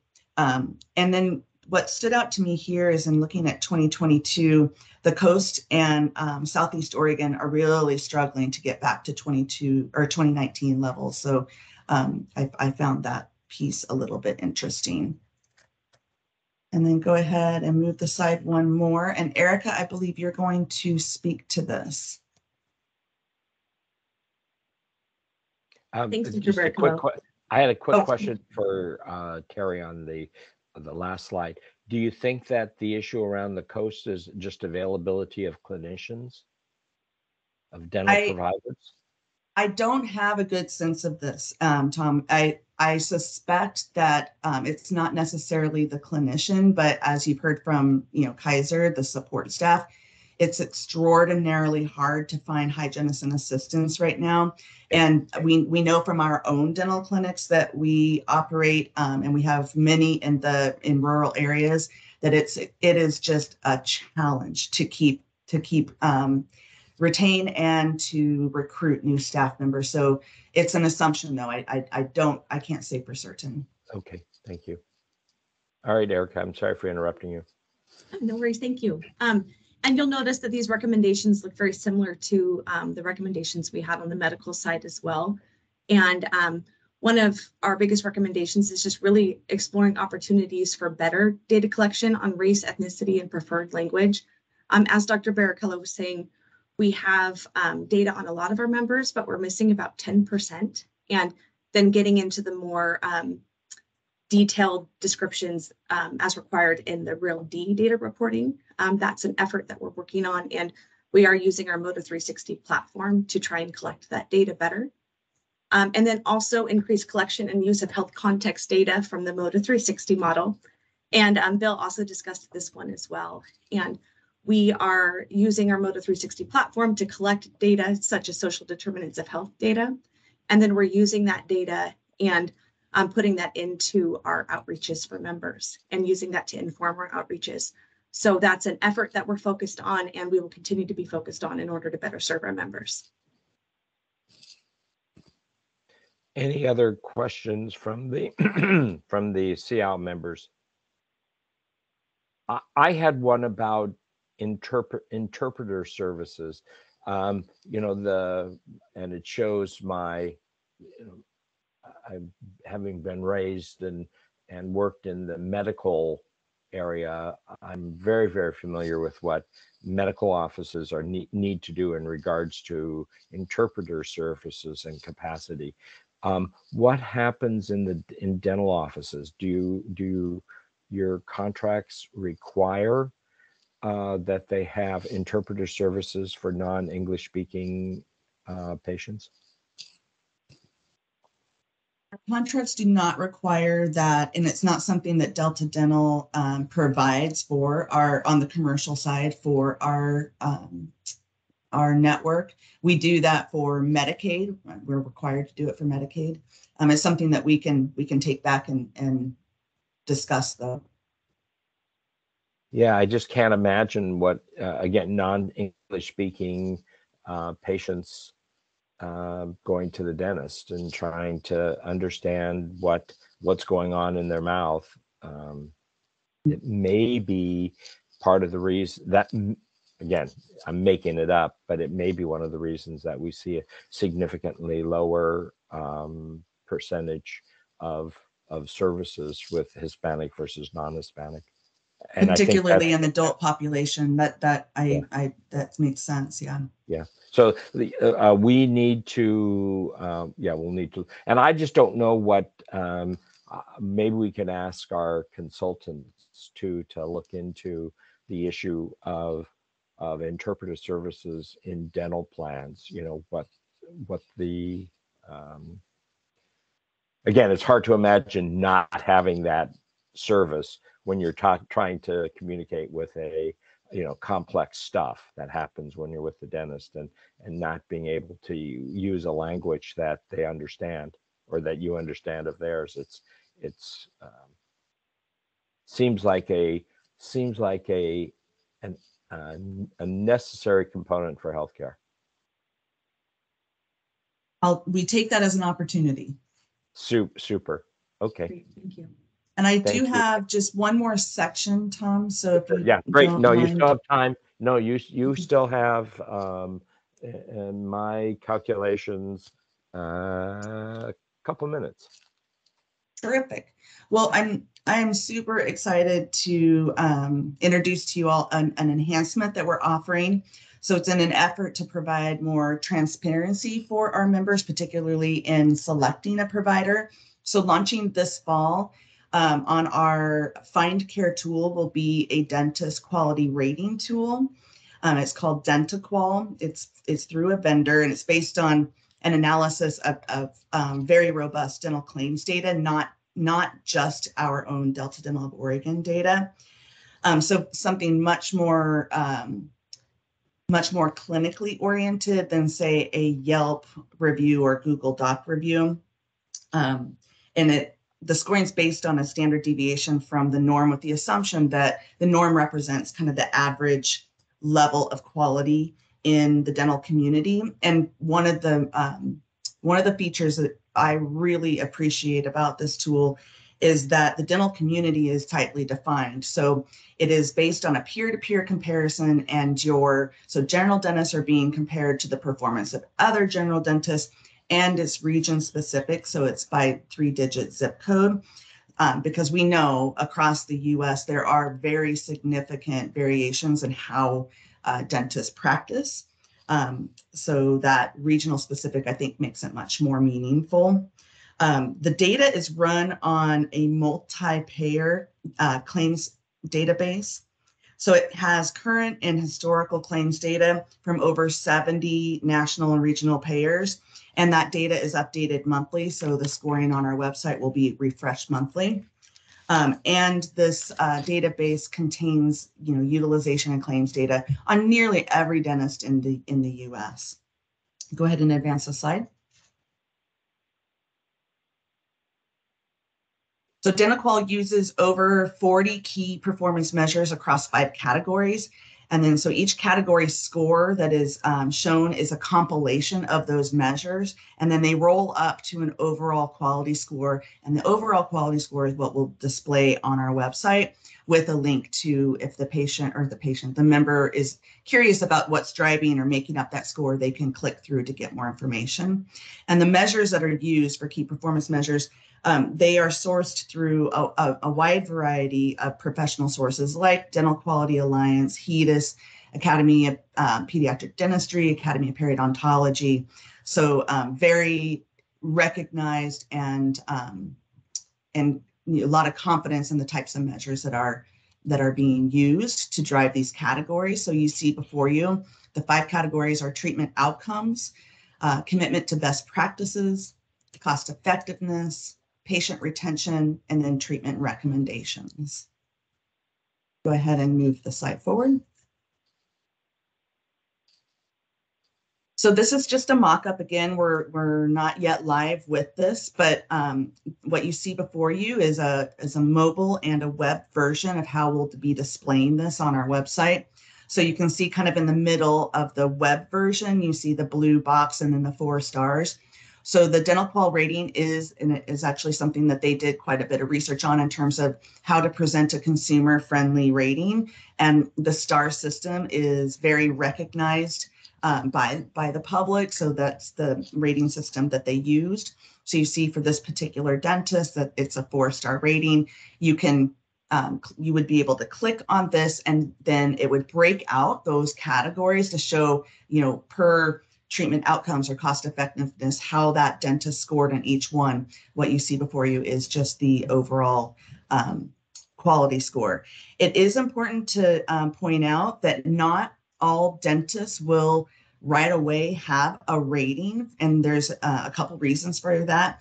Primarily is that DentaQual requires there to be a robust volume to support and lend credibility to the scoring. So there needs to be at least 100 records for each of those measures. And they need to have, for the peer comparison, they need to have at least 3 dentists in that zip code in order to qualify for the scoring. And then also they do allow dentists to, and we will allow dentists to request to not have a score shown if they prefer that.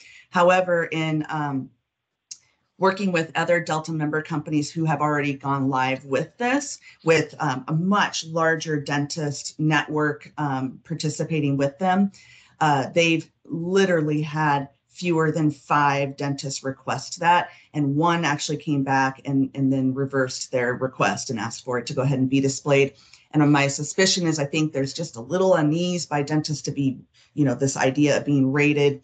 But generally, this is what we know. This is what consumers are asking for. They know that their patients are, want this information. So it's been accepted quite well by the profession. And I think that concludes everything. I'm happy to take any questions. Questions or comments? Okay. So thank you very much. Very interesting about the dental qual, and see how it plays out and how much it helps members choose where they go.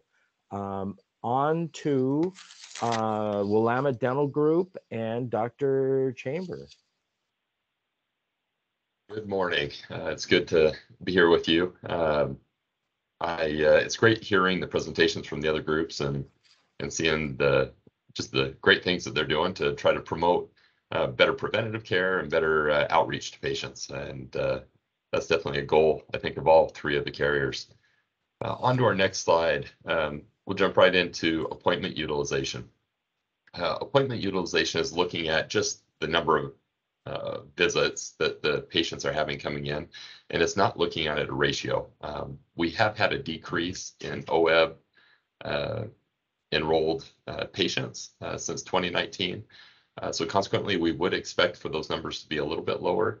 But what we do see is that we have had a real stabilization of that line from 2021 into 2022, with those numbers being virtually about the same. The one area where I can tell you I'm not thrilled about, and it's been a continual area of focus, is you can see where it talks about no-shows. And you can see in 2019, we had 466 no-shows from OEB employees, and that has gone up every year. You see 2022, it looks optimistic because that number is smaller. Well, that's only factoring in through the end of June. So if we were to extrapolate that out through the end of the year, we're actually on target to hit about 1,450 no-shows for the year. And just throw out an example, in June, we had 252 no-shows. And our past years, we've been averaging about 100 no-shows. There's been some discussion from the other carriers that, in part, it is that patients are more mindful of if they have cold or flu symptoms, we're asking them to stay home. We don't want them in the offices for the safety of other patients and also for the safety of staff. So we do have more late cancellations from patients. We've done several things as an organization to have additional outreach to patients, reminder calls, reminder texts, to try to minimize the no-show rate. If we move on to the next slide, and we look at preventative services utilization. Again, we can see that we have had, that number has been fairly stable from 2020 and 2021. In fact, we're equal to all 2021 levels and higher than obviously 2020 levels. But that continues to be a focus. As we've talked about before, we have built-in support systems, decision support systems, encouraging our providers to provide preventative services, sealants, fluoride varnishes, and necessary treatment. The following slide breaks the preventative services down by region. And it was interesting kind of diving into this data this last month and just seeing where, maybe we have some trends or some areas of opportunity. And what we found is that really all of the regions had an increase from annual increase from 2020 to 21 to 22, with the exception of 2 regions, and that was the coast, which several of the other providers or carriers talked about being a challenge, and also the Willamette Valley, which Kaiser also kind of showed that they had a little bit of a lower preventative utilization in the Willamette Valley. It's hard to explain 100% why some of this is going on. I do think in part it's staffing. One thing that we have done as an organization is we've really upped our benefit package for all of our employees. We have increased pay across the board for our clinical teams and non-clinical teams. And it's been effective.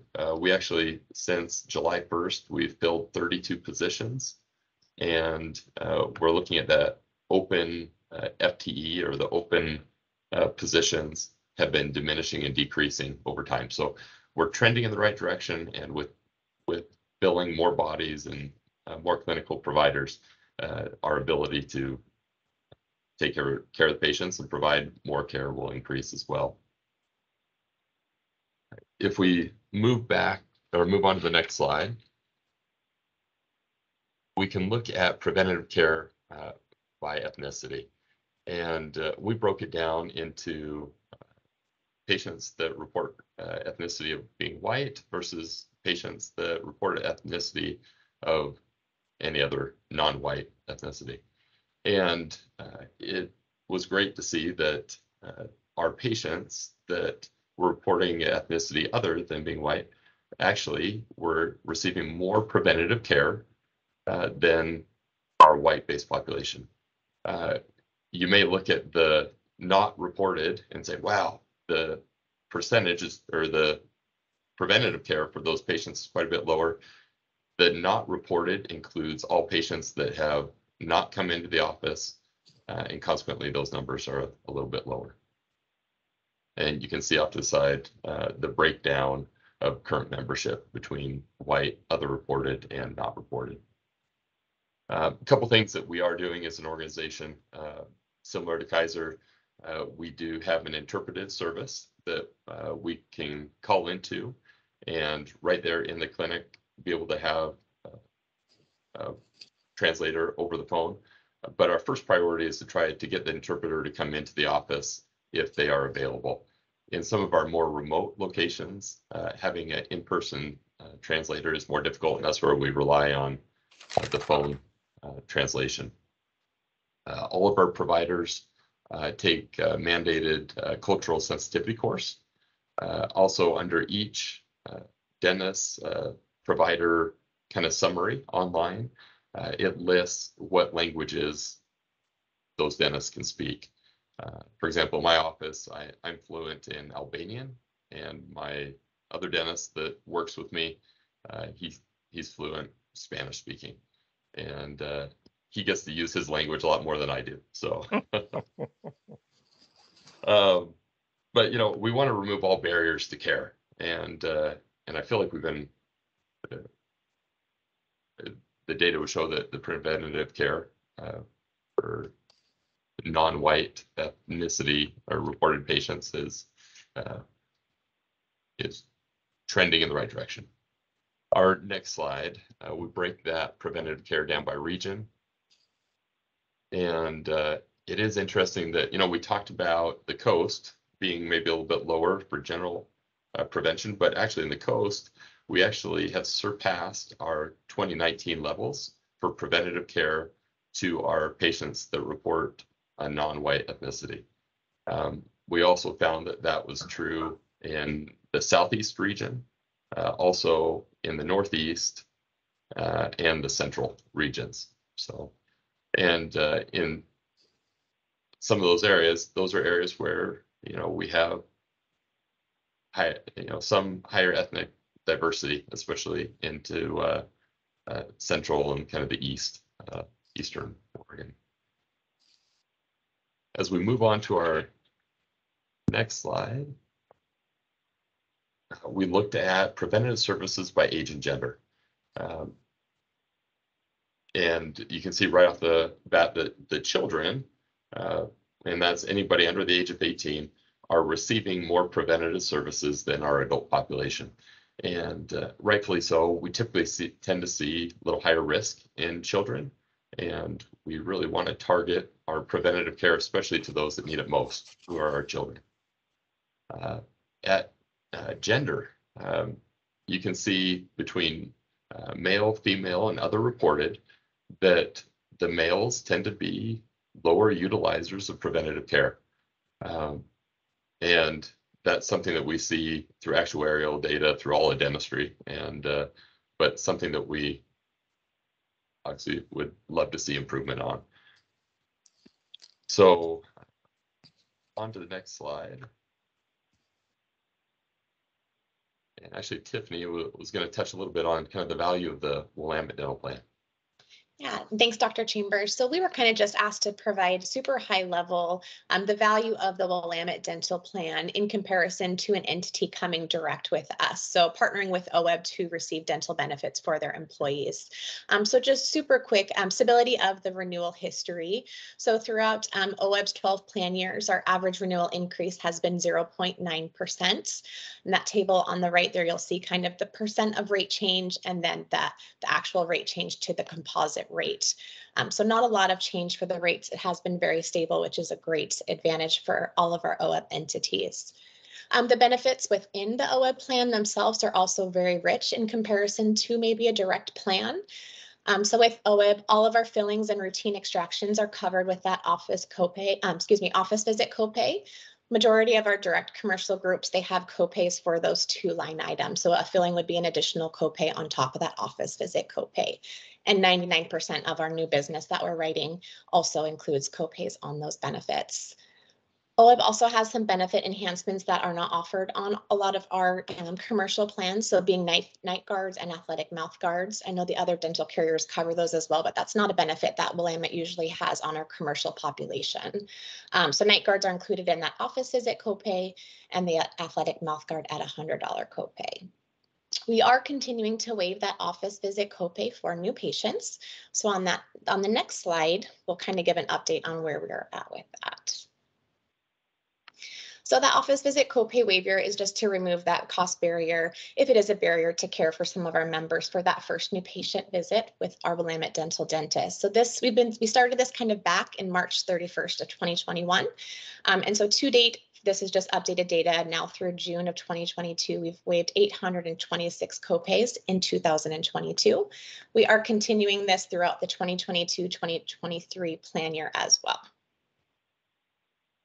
And I think that kind of summarizes everything we have. Is there any questions that we can answer? SEOW members, any Bill or Robert, anything you wanted to add or ask? No, thanks. I have two questions.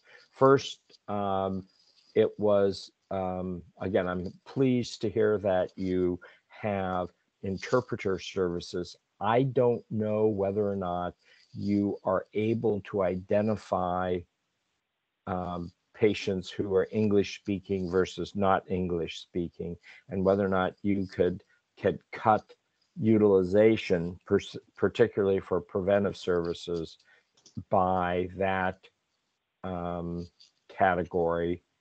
And if not, I'm interested to see if you can cut it by Hispanic versus non-Hispanic. You don't have to answer that now, but it'd just be an interesting, the focus that we're trying, that OWEB and Oregon Health Authority is doing, is trying to look at the issues of health equity. And so this is, language is one of the very first ones that is ways to look at.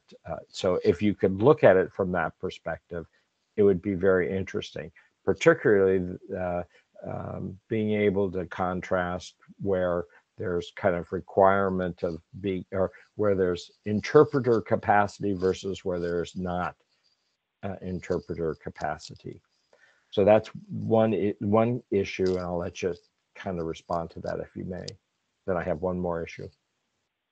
I mean, I agree, Tom. It would be fascinating to see what percent of our patients are comfortable with English as a primary language versus those that it's their secondary language. And we do not have that data available to us currently in our electronic health record. Okay, so then the next question is Tiffany, you just talked about amazing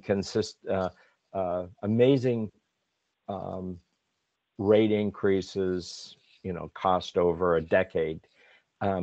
What do you think is going to happen with the round of inflation that we are contending with as a nation and across? I mean, it sounds like your costs are increasing more than 0.9% on an annual basis. Yeah, and I mean, it's kind of hard to say. I would say though, with Willamette Dental kind of being an integrated model, we do have our procurement team and things for all of our equipment and things that are used in the office. We do have pretty good contracts and negotiations kind of going on behind the scenes in that area. I'm not sure if I have an answer, but I can get more information for you, Tom. Well, I mean, do you have a sense yet of what trend is going to be over the next year? Yeah, I'll speak to that, Tom, a little bit. I think you look at the largest cost to all dental clinics across the board is employment costs, right? Paying for our staff, our hygienists, our dental assistants. Exactly. And unfortunately, we've seen those employment costs go up across the board in dentistry. I have several friends that are graduated with me in dental school that are in private practice that have struggled to even find hygienists. And then when they do find a hygienist, it becomes a bidding war of who's willing to pay that hygienist the most to bring them into their clinic. Right. And that drives up the cost for clinicians across the country. Yeah. And it'll be interesting to see what happens with the economy in the next 18 months, I think. Yeah. It's something that I have huge worries about because dentistry is a microcosm of the of healthcare. What I'm hearing in regards to hospitals trying to staff nursing, with nurses and the amounts that it's just amazing. So it's going to be a huge challenge for us. Yeah, and Tom, I think the dental trend that we used in OWEB's renewal calculation was 5.9%, and that's for our entire book of business. So yeah, we will. Right. That's helpful. Okay, let's hope it's under double digits. Okay, thank you very much. We are done for the first part of our meeting. I have it at 11:02. And very instructive conversations. And what I'm seeing is this was our kind of COVID update. It looks like things have stabilized to the point now where we can move our monitoring to the regular annual utilization. So again, we'll talk to our plans and OWEB leadership about that. But I think that it's been a pretty consistent recommendation from our plans for both medical and dental. And we'll probably move now to just the usual annual follow-up on these issues. Again, now I've yacked some more, so it's 12:03. We'll meet again at 11:13. Thank you all.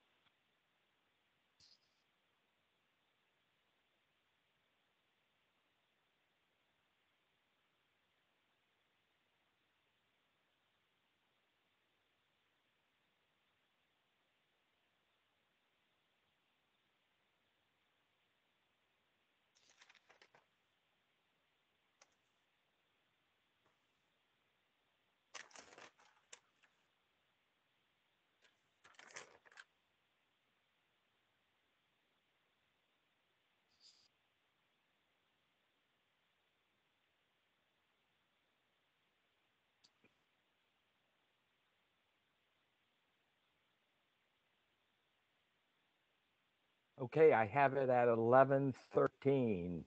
I see, I've seen Robert there for a minute. Bill, I assume you're back with us.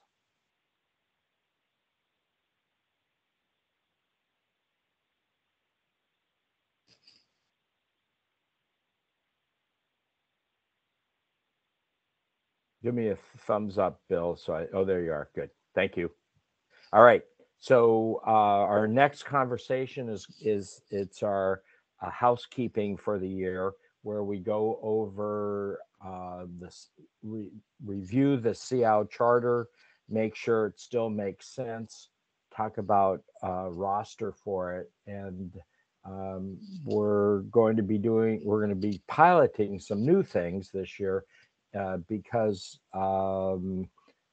OEB and PEB have oftentimes similar issues, to see what type of collaboration we can do with the PEB board. We'll talk about that, and then we'll finish up with the SEOW work plan and public comment. And I think Glenn is going to walk us through the charter. Is that right, Glenn? Yes. Great. Thank you. All right.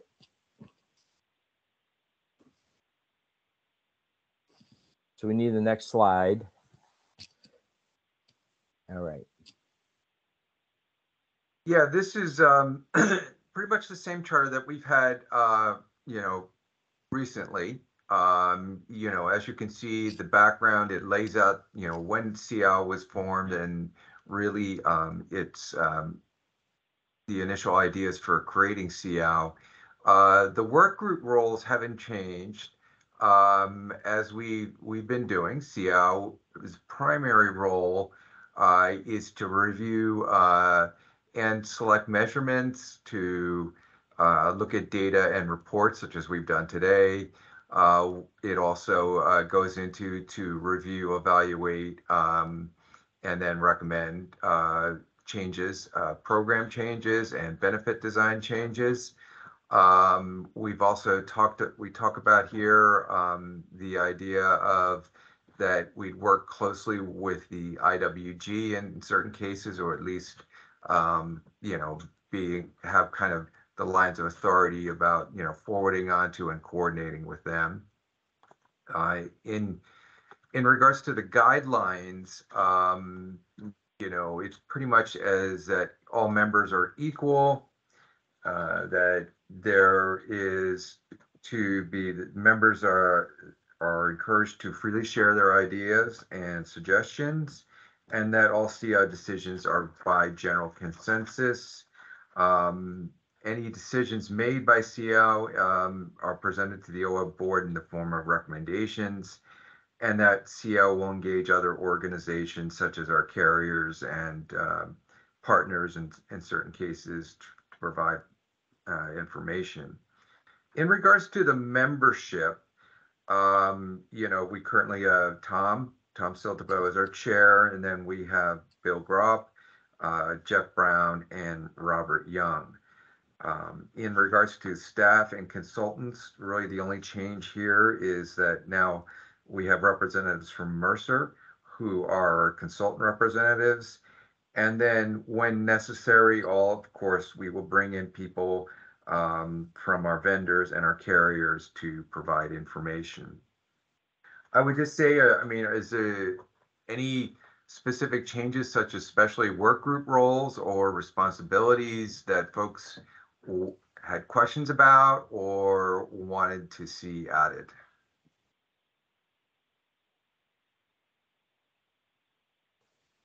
I think we're a pretty functioning group. The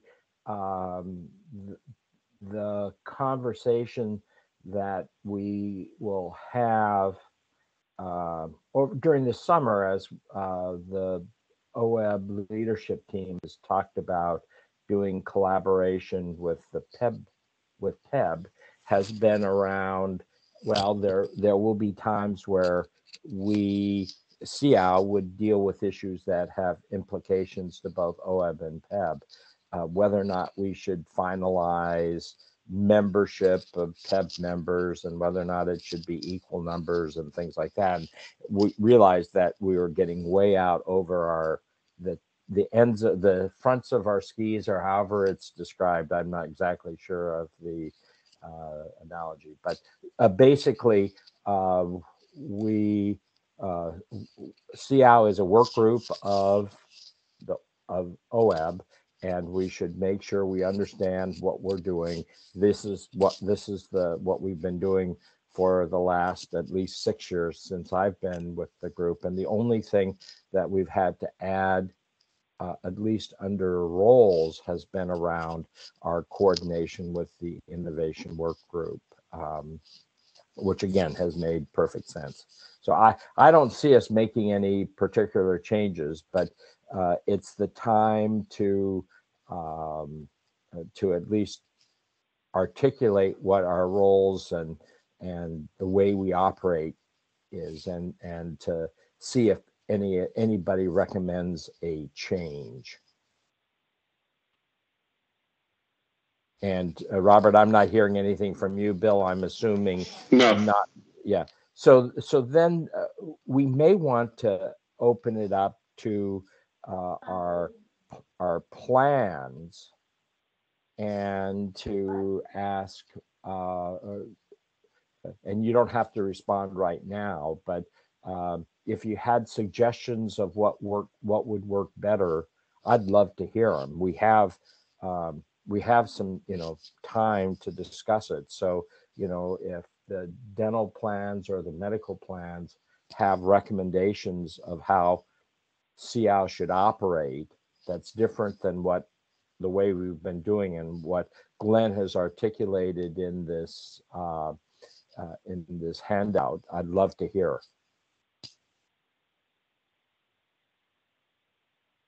Open forum.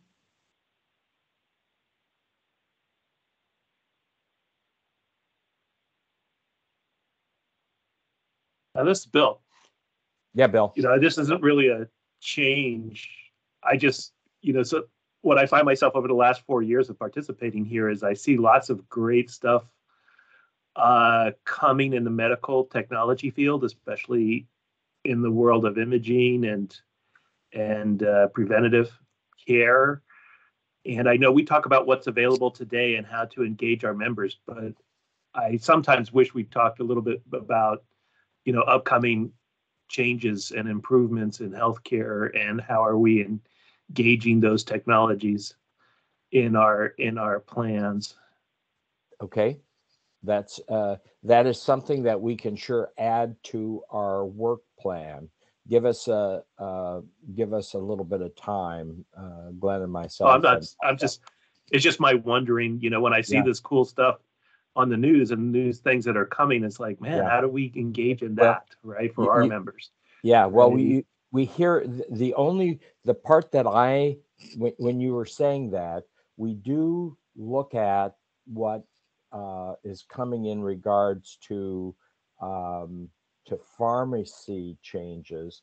The good news is they oftentimes are revolutionary in terms of their impact on oftentimes rare diseases.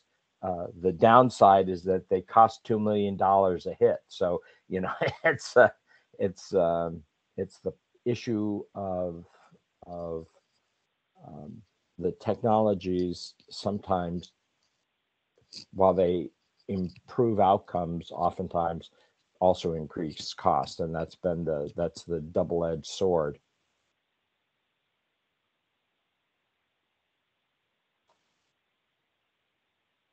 But we'll talk about how to do that, because I think it'd also be fun to see, to look into that. But we can for sure work with our plan partners in regards to both medical and dental in that regard. Any other comments from the plans?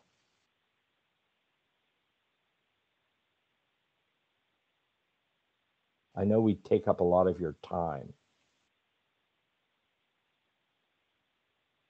Okay, well, you don't have to do it in this setting also. So if you want to send me a note or Glenn a note, about this aspect of how to issues that you think that we're not getting to, things that we're spending too much time on, and other areas that you think we should be pursuing. I'd love to hear from you. Great, thanks, Tom. We will absolutely review as a team and let you know if there's anything that we would suggest. Great, thank you. Yeah, and it's part of the process. We always send the work plan to the plans ahead of time, so Yeah. they do have that opportunity to add subjects and issues. So, but yeah, just send them, just send the ideas to me, and then we can, bring them together and take a look at them. Yeah, but those are the its. I'd like comments on process also, because it's both the, what are we looking into, what are we studying, what are we thinking about, but also how are we doing it, and are there ways that you think that would improve it? That would be very helpful for me, at least. So if there are, so there's, Rose, can you switch it to the second page?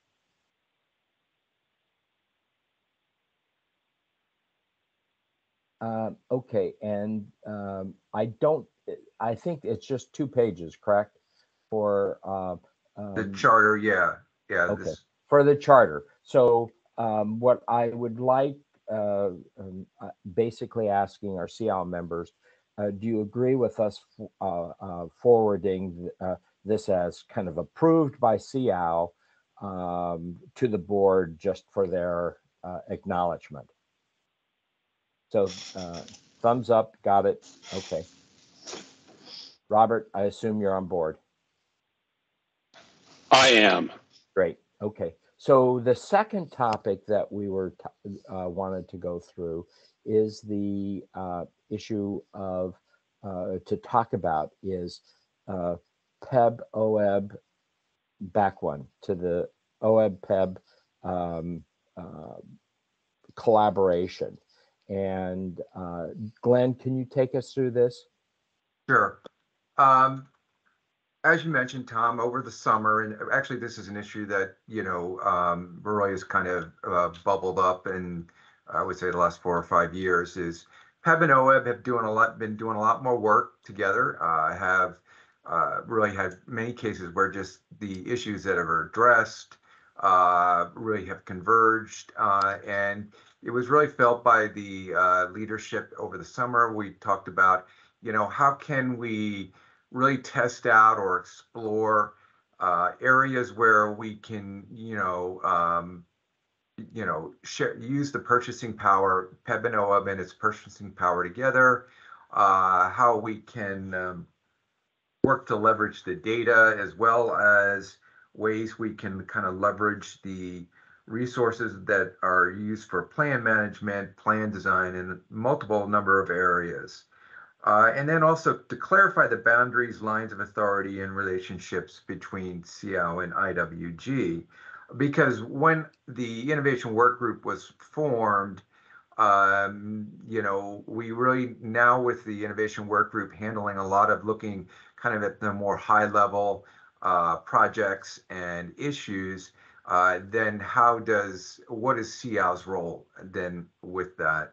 And based on that, we came up with the idea or project where we do a pilot project over the next 12 months, where SEOW will address a select number of issues that affect both PEB and OEB.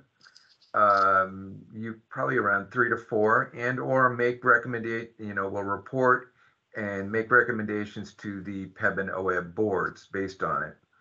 We'll invite 1 to 4 PEB members based on their time and availability, and as well as the PEB Mercer team will be involved, and PEB staff, to participate in the meetings and really to join in the discussion.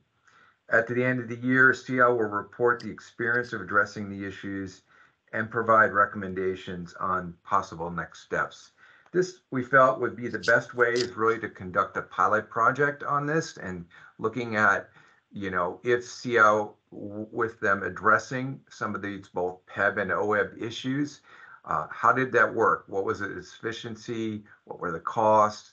And then looking at what could be the possible next steps on that. And Glenn, if I could just add, Tom, Sure.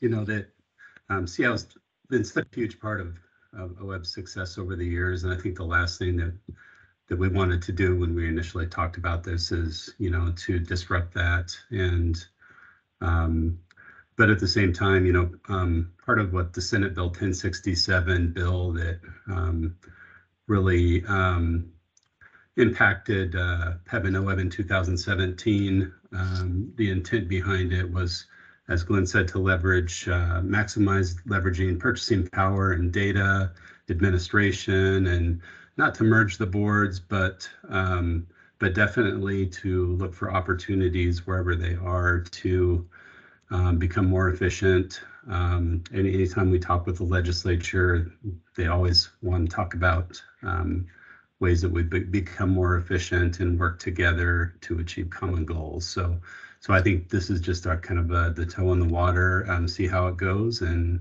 then go from there. Ali, do you think it's just to give SEOW members a more to chew on, some ideas of where we would have, what type of conversations we would have?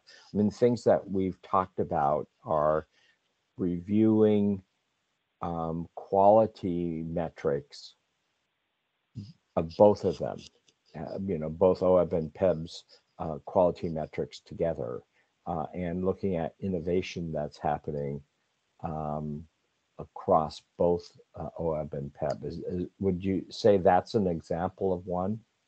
Absolutely. I think a lot of plan management kind of issues, especially around pharmacy, how to deal with some new really expensive drugs that come onto the market collaboratively. And, I think other things, the innovation work group, is mostly focused on long and short-term strategy. Obviously, SEOW does as well, but maybe I think there's a lot of opportunities around data and looking at joint data kinds of, especially as we bring up a new benefit management system and we start getting access to more real D kind of data that we could really leverage, like the conversation this morning.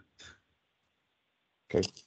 Yeah, that's a good point, Sully. And I think the idea is that, because of SEOW's current role with OEB, where we look at issues and items in more detail and then make recommendations to the board, it was felt, well, let's test that out for PEB, because PEB does not have currently does not have a similar work group that they will forward, items to do a more detailed review. It's all done through staff and the consultant directly to the board.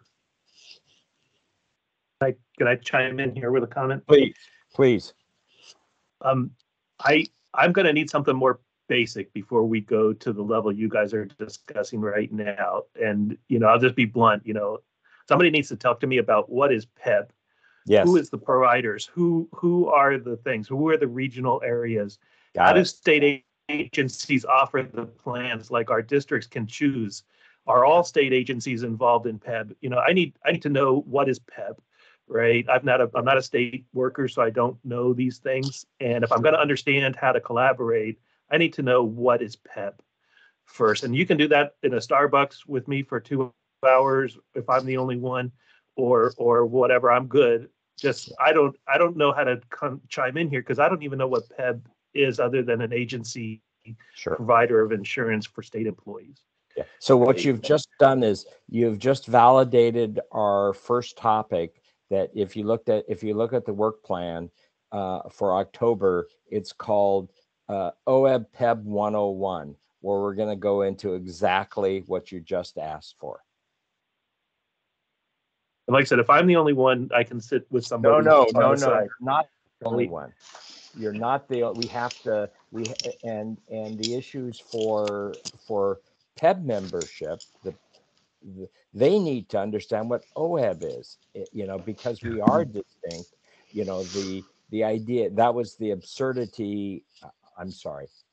That was the challenge of merging the OEB and the PEB boards, is that we really have distinctly different stakeholders, and the decision-making processes around healthcare are different. We do overlap with our two medical providers are part of PEB, but there's also the Providence. Don't they have Providence as well? Yeah, which manages their self-funded component, which is the majority of it. So it's complex, and we'll need to SEOW will need to understand exactly what you just said, Bill. We will need that, and we'll level set at our first meeting. Looking forward. That's how we start. That's how we'll start. Yeah. Okay, so just add a couple of things. I see some value in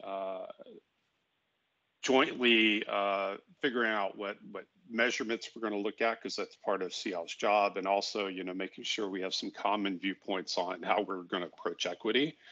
But I also think that we need to think about how this would integrate and overlap with the IWG, because we already have a group that already works jointly with PEB as well.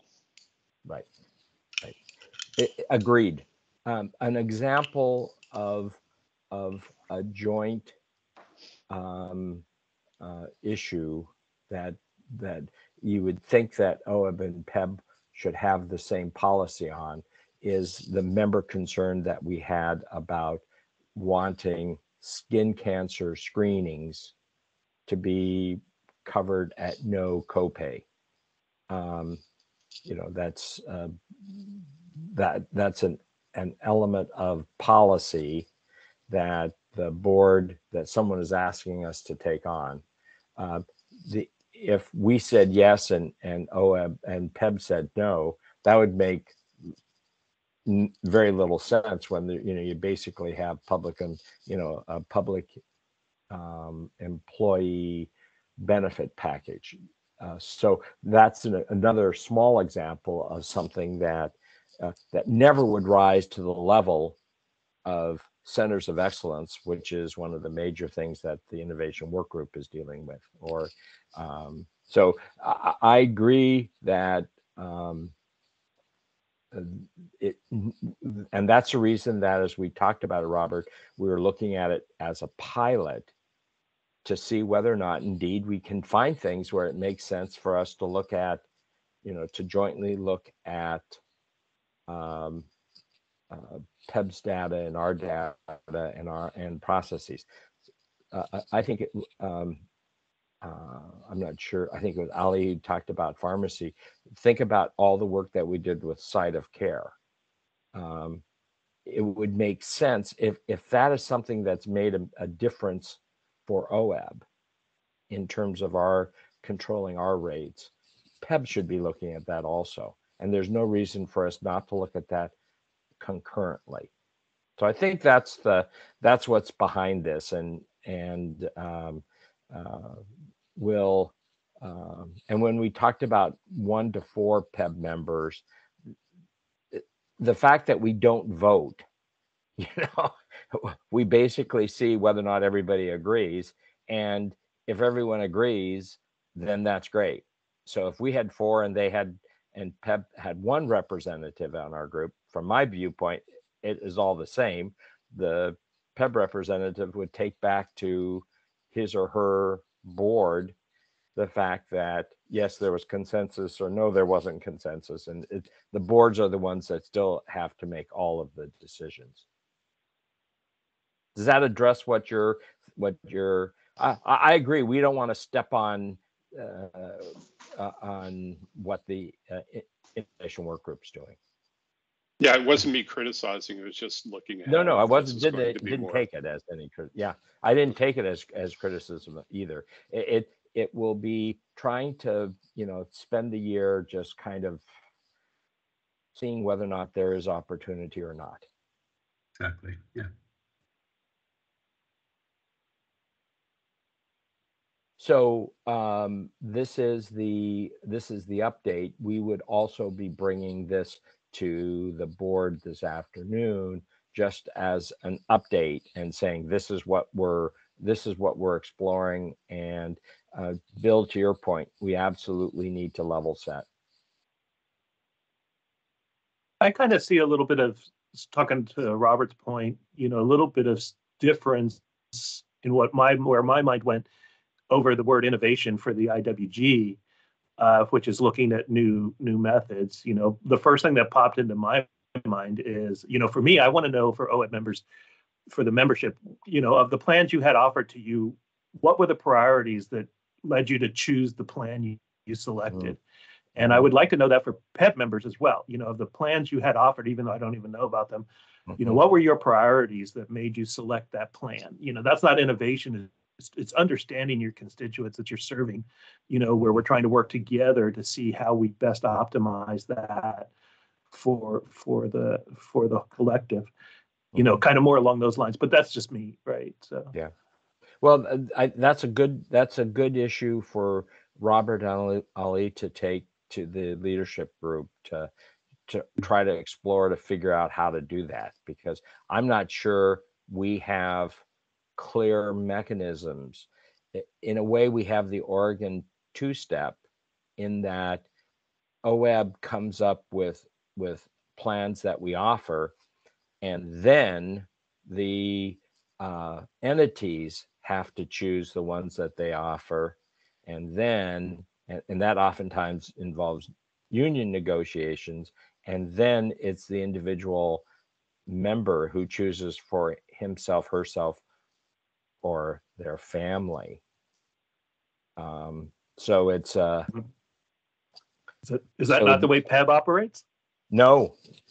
Well, I'm totally in the dark then. Well, see, no, see, it's the one entity is the state of Oregon. And I figured each agency operated like we operate our districts. Nope. Yeah, okay. Yeah. I'm in for a big learning curve here. It's not as, we're the complex one. They're, at least this, again, I'm going to learn something in this process also, Bill. So that's the reason. But my understanding is that, yes, there's management and union representation on PEB, and they choose plan options, and then that then goes to, and how much unions, what employees have to pay is negotiated, but those plans then go directly to the employees. But again, we'll learn more. Yeah, there's a lot of differences, but there's a lot of similarities too. I mean, it just depends on what we're talking about, but yeah, I think it'll come pretty quick, Bill. I mean, there's the differences are, we can put them in a side by side and talk through them, and I think at the end of the day you'll find there's really a lot more similarities, commonalities, and opportunities that exist. So yeah, I think that a great example is our conversation around interpretive services for dental. My guess is that the exact same issue is present for PEB. Healthcare technology too. What Bill had mentioned earlier would be a great joint topic to explore. Yeah. I mean, looking at joint purchasing initiatives, things like that. 2 bear claws and a large pot of coffee should cover it. Well, hopefully next October we'll be together. I'll bring the bear claws. All right. Okay. So if there is no dissent, we'll go ahead and advance this this update to the board for today. Great. All right. So the last topic we have is the work plan. And Glenn, do you want to?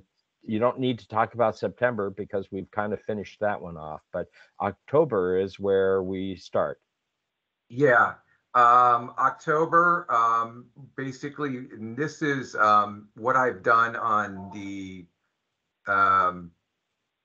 column right here is I've indicated whether, it'll be a PEB OEB. And these are just ideas that we had chosen as possible areas where we could kind of do the joint evaluation. But just for October, the main thing is going to be, and Rose, could you just go down to the next? Yeah. So the main topic for October was to look at, for our medical and dental, but primarily our medical quality performance measures. These are the clinical care quality performance measures. We'd look at performance 2019 through 2021, comparison against benchmarks. The last 2 years have been report only due to COVID. So this will really just be looking at since most of them are HEDIS, the HEDIS benchmarks, and then any improvement strategies or activities. In this case, we'd have our 2 carriers who do both PEB and OEB, as well as we've invited Providence to do their ones for PEB. Now, just to understand, and we'll get into it next month, is we have the same benchmarks between PEB and OEB. They're done the same. This has been done to help standardize. For the dental, again, there's only been 5, but I don't want to get into that. But again, it'd be performance and an improvement activities, because really there are no benchmarks right now existing to the measures. But that would be one. This is an example of, and we'd also have what you had talked about, Bill, is we're going to start off with a PEB OEB 101. Who do we cover? What is the structure? How does this in any way affect, how they deal with performance measures through their providers in many cases? But Mercer would do that, be probably about 15 minutes, but we can go longer with more questions, just so that everyone has an idea who's on SEOW and doesn't deal with PEB, or what does, PEB do? And the same we'll invite PEB members to attend. For PEB members, how is OEB structured? So so we'd start off with that kind of level setting, and then we'd get into the medical quality performance measures and into the dental too, if we have time permitting, really, on that. For November, we have Mercer working on we'd have the MOTA 360 performance report, and then the PEB OEB ACT report. This is another example where, we have the additional cost here. PEB pretty much has the exact same additional cost here. It doesn't vary very much. And we thought this would be a good way that instead of, normally we do an annual report, we were going to look at doing more so to say what should be the future of ACT. Looking at what has been its effectiveness, what has been the cost impact, does it have health equity issues to it, or any other factors that should be factored into, and then SEOW would make a decision about, based on the recommendations and scenarios that are provided, how do we want to proceed? And again, it could we do for BELP, PEB, and OEB on that. And remember, ACT stands for additional cost tier. That's where certain procedures you have to pay it. Yeah, sorry. That's right. Yeah, talking in acronyms. Yeah. And then we had discussed about a policy for using no cost sharing for individual healthcare services. This arose, out of, as Tom was talking about, we had a request from a member who wanted to have annual skin cancer as no cost sharing on it, even though it's not currently legally required through what's called the ACA, which has a whole list of preventive services that you have to cover with no cost share. Then we wanted to have Mercer come in and give us really an example, recommendations for a template for the PCP 360 performance or performance report template for the PCP 360 program.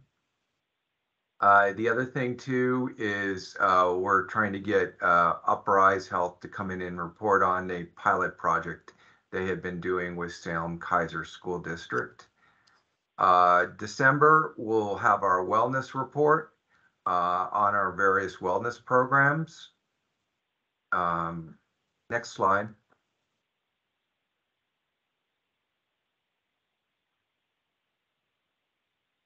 Rose, can you? Yeah, thank you. January, we'll start getting the recommendations from our carriers for the medical plans as well as the dental and vision. These are plan design and benefit change recommendations that we get on an annual basis. This would be for the 2023-24 plan year. And then we'd have the second round to review the member benefit request or any others that we got up till then. For February, we'd have the wellness programs, again, the recommendations for 23-24. And then the second round for the medical plans and then the dental vision benefit and plan design changes. March, we don't have anything scheduled at this time, but it's also, I like to leave that month open in case we need more time on the benefit and plan design changes. Next slide.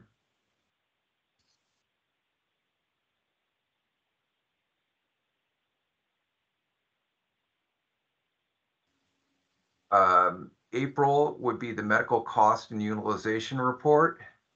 May would be the annual dental report.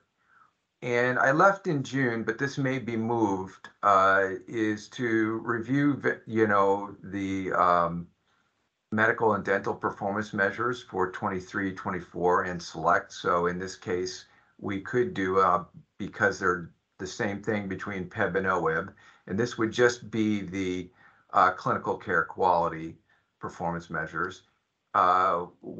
We could use this as an opportunity to make recommendations to the boards for these for both PEB and OEB.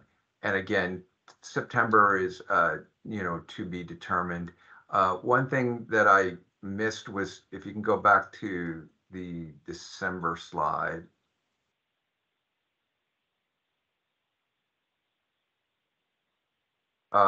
Is that we'd have the pharmacy report. There, our annual pharmacy report. So are there any questions? And also just to remember that this plan can change over time. We sometimes move items, sometimes items do get changed or removed from the work plan due to different factors. The good news is there's flexibility in here to be able to address issues that come up, and we'll go from there. But it always is good to have as much of a roadmap as so we make sure that we have time to cover the things we absolutely need to cover. And we'll try to work in, I think, Bill's suggestion around upcoming technologies outside of the pharmacy. Seems that they're because of the approval process, the FDA, we kind of know what's coming down the road. We'll talk with our plans about other technologies that are going to be influential that we should look at. So any other questions or comments? Okay, no. I think we are done. If there are no more, oh, public comment, Rose. Do we have any? There is no public comment. Okay, thank you. All right, so I think Public we are comment. done for the morning. Thank you all very much.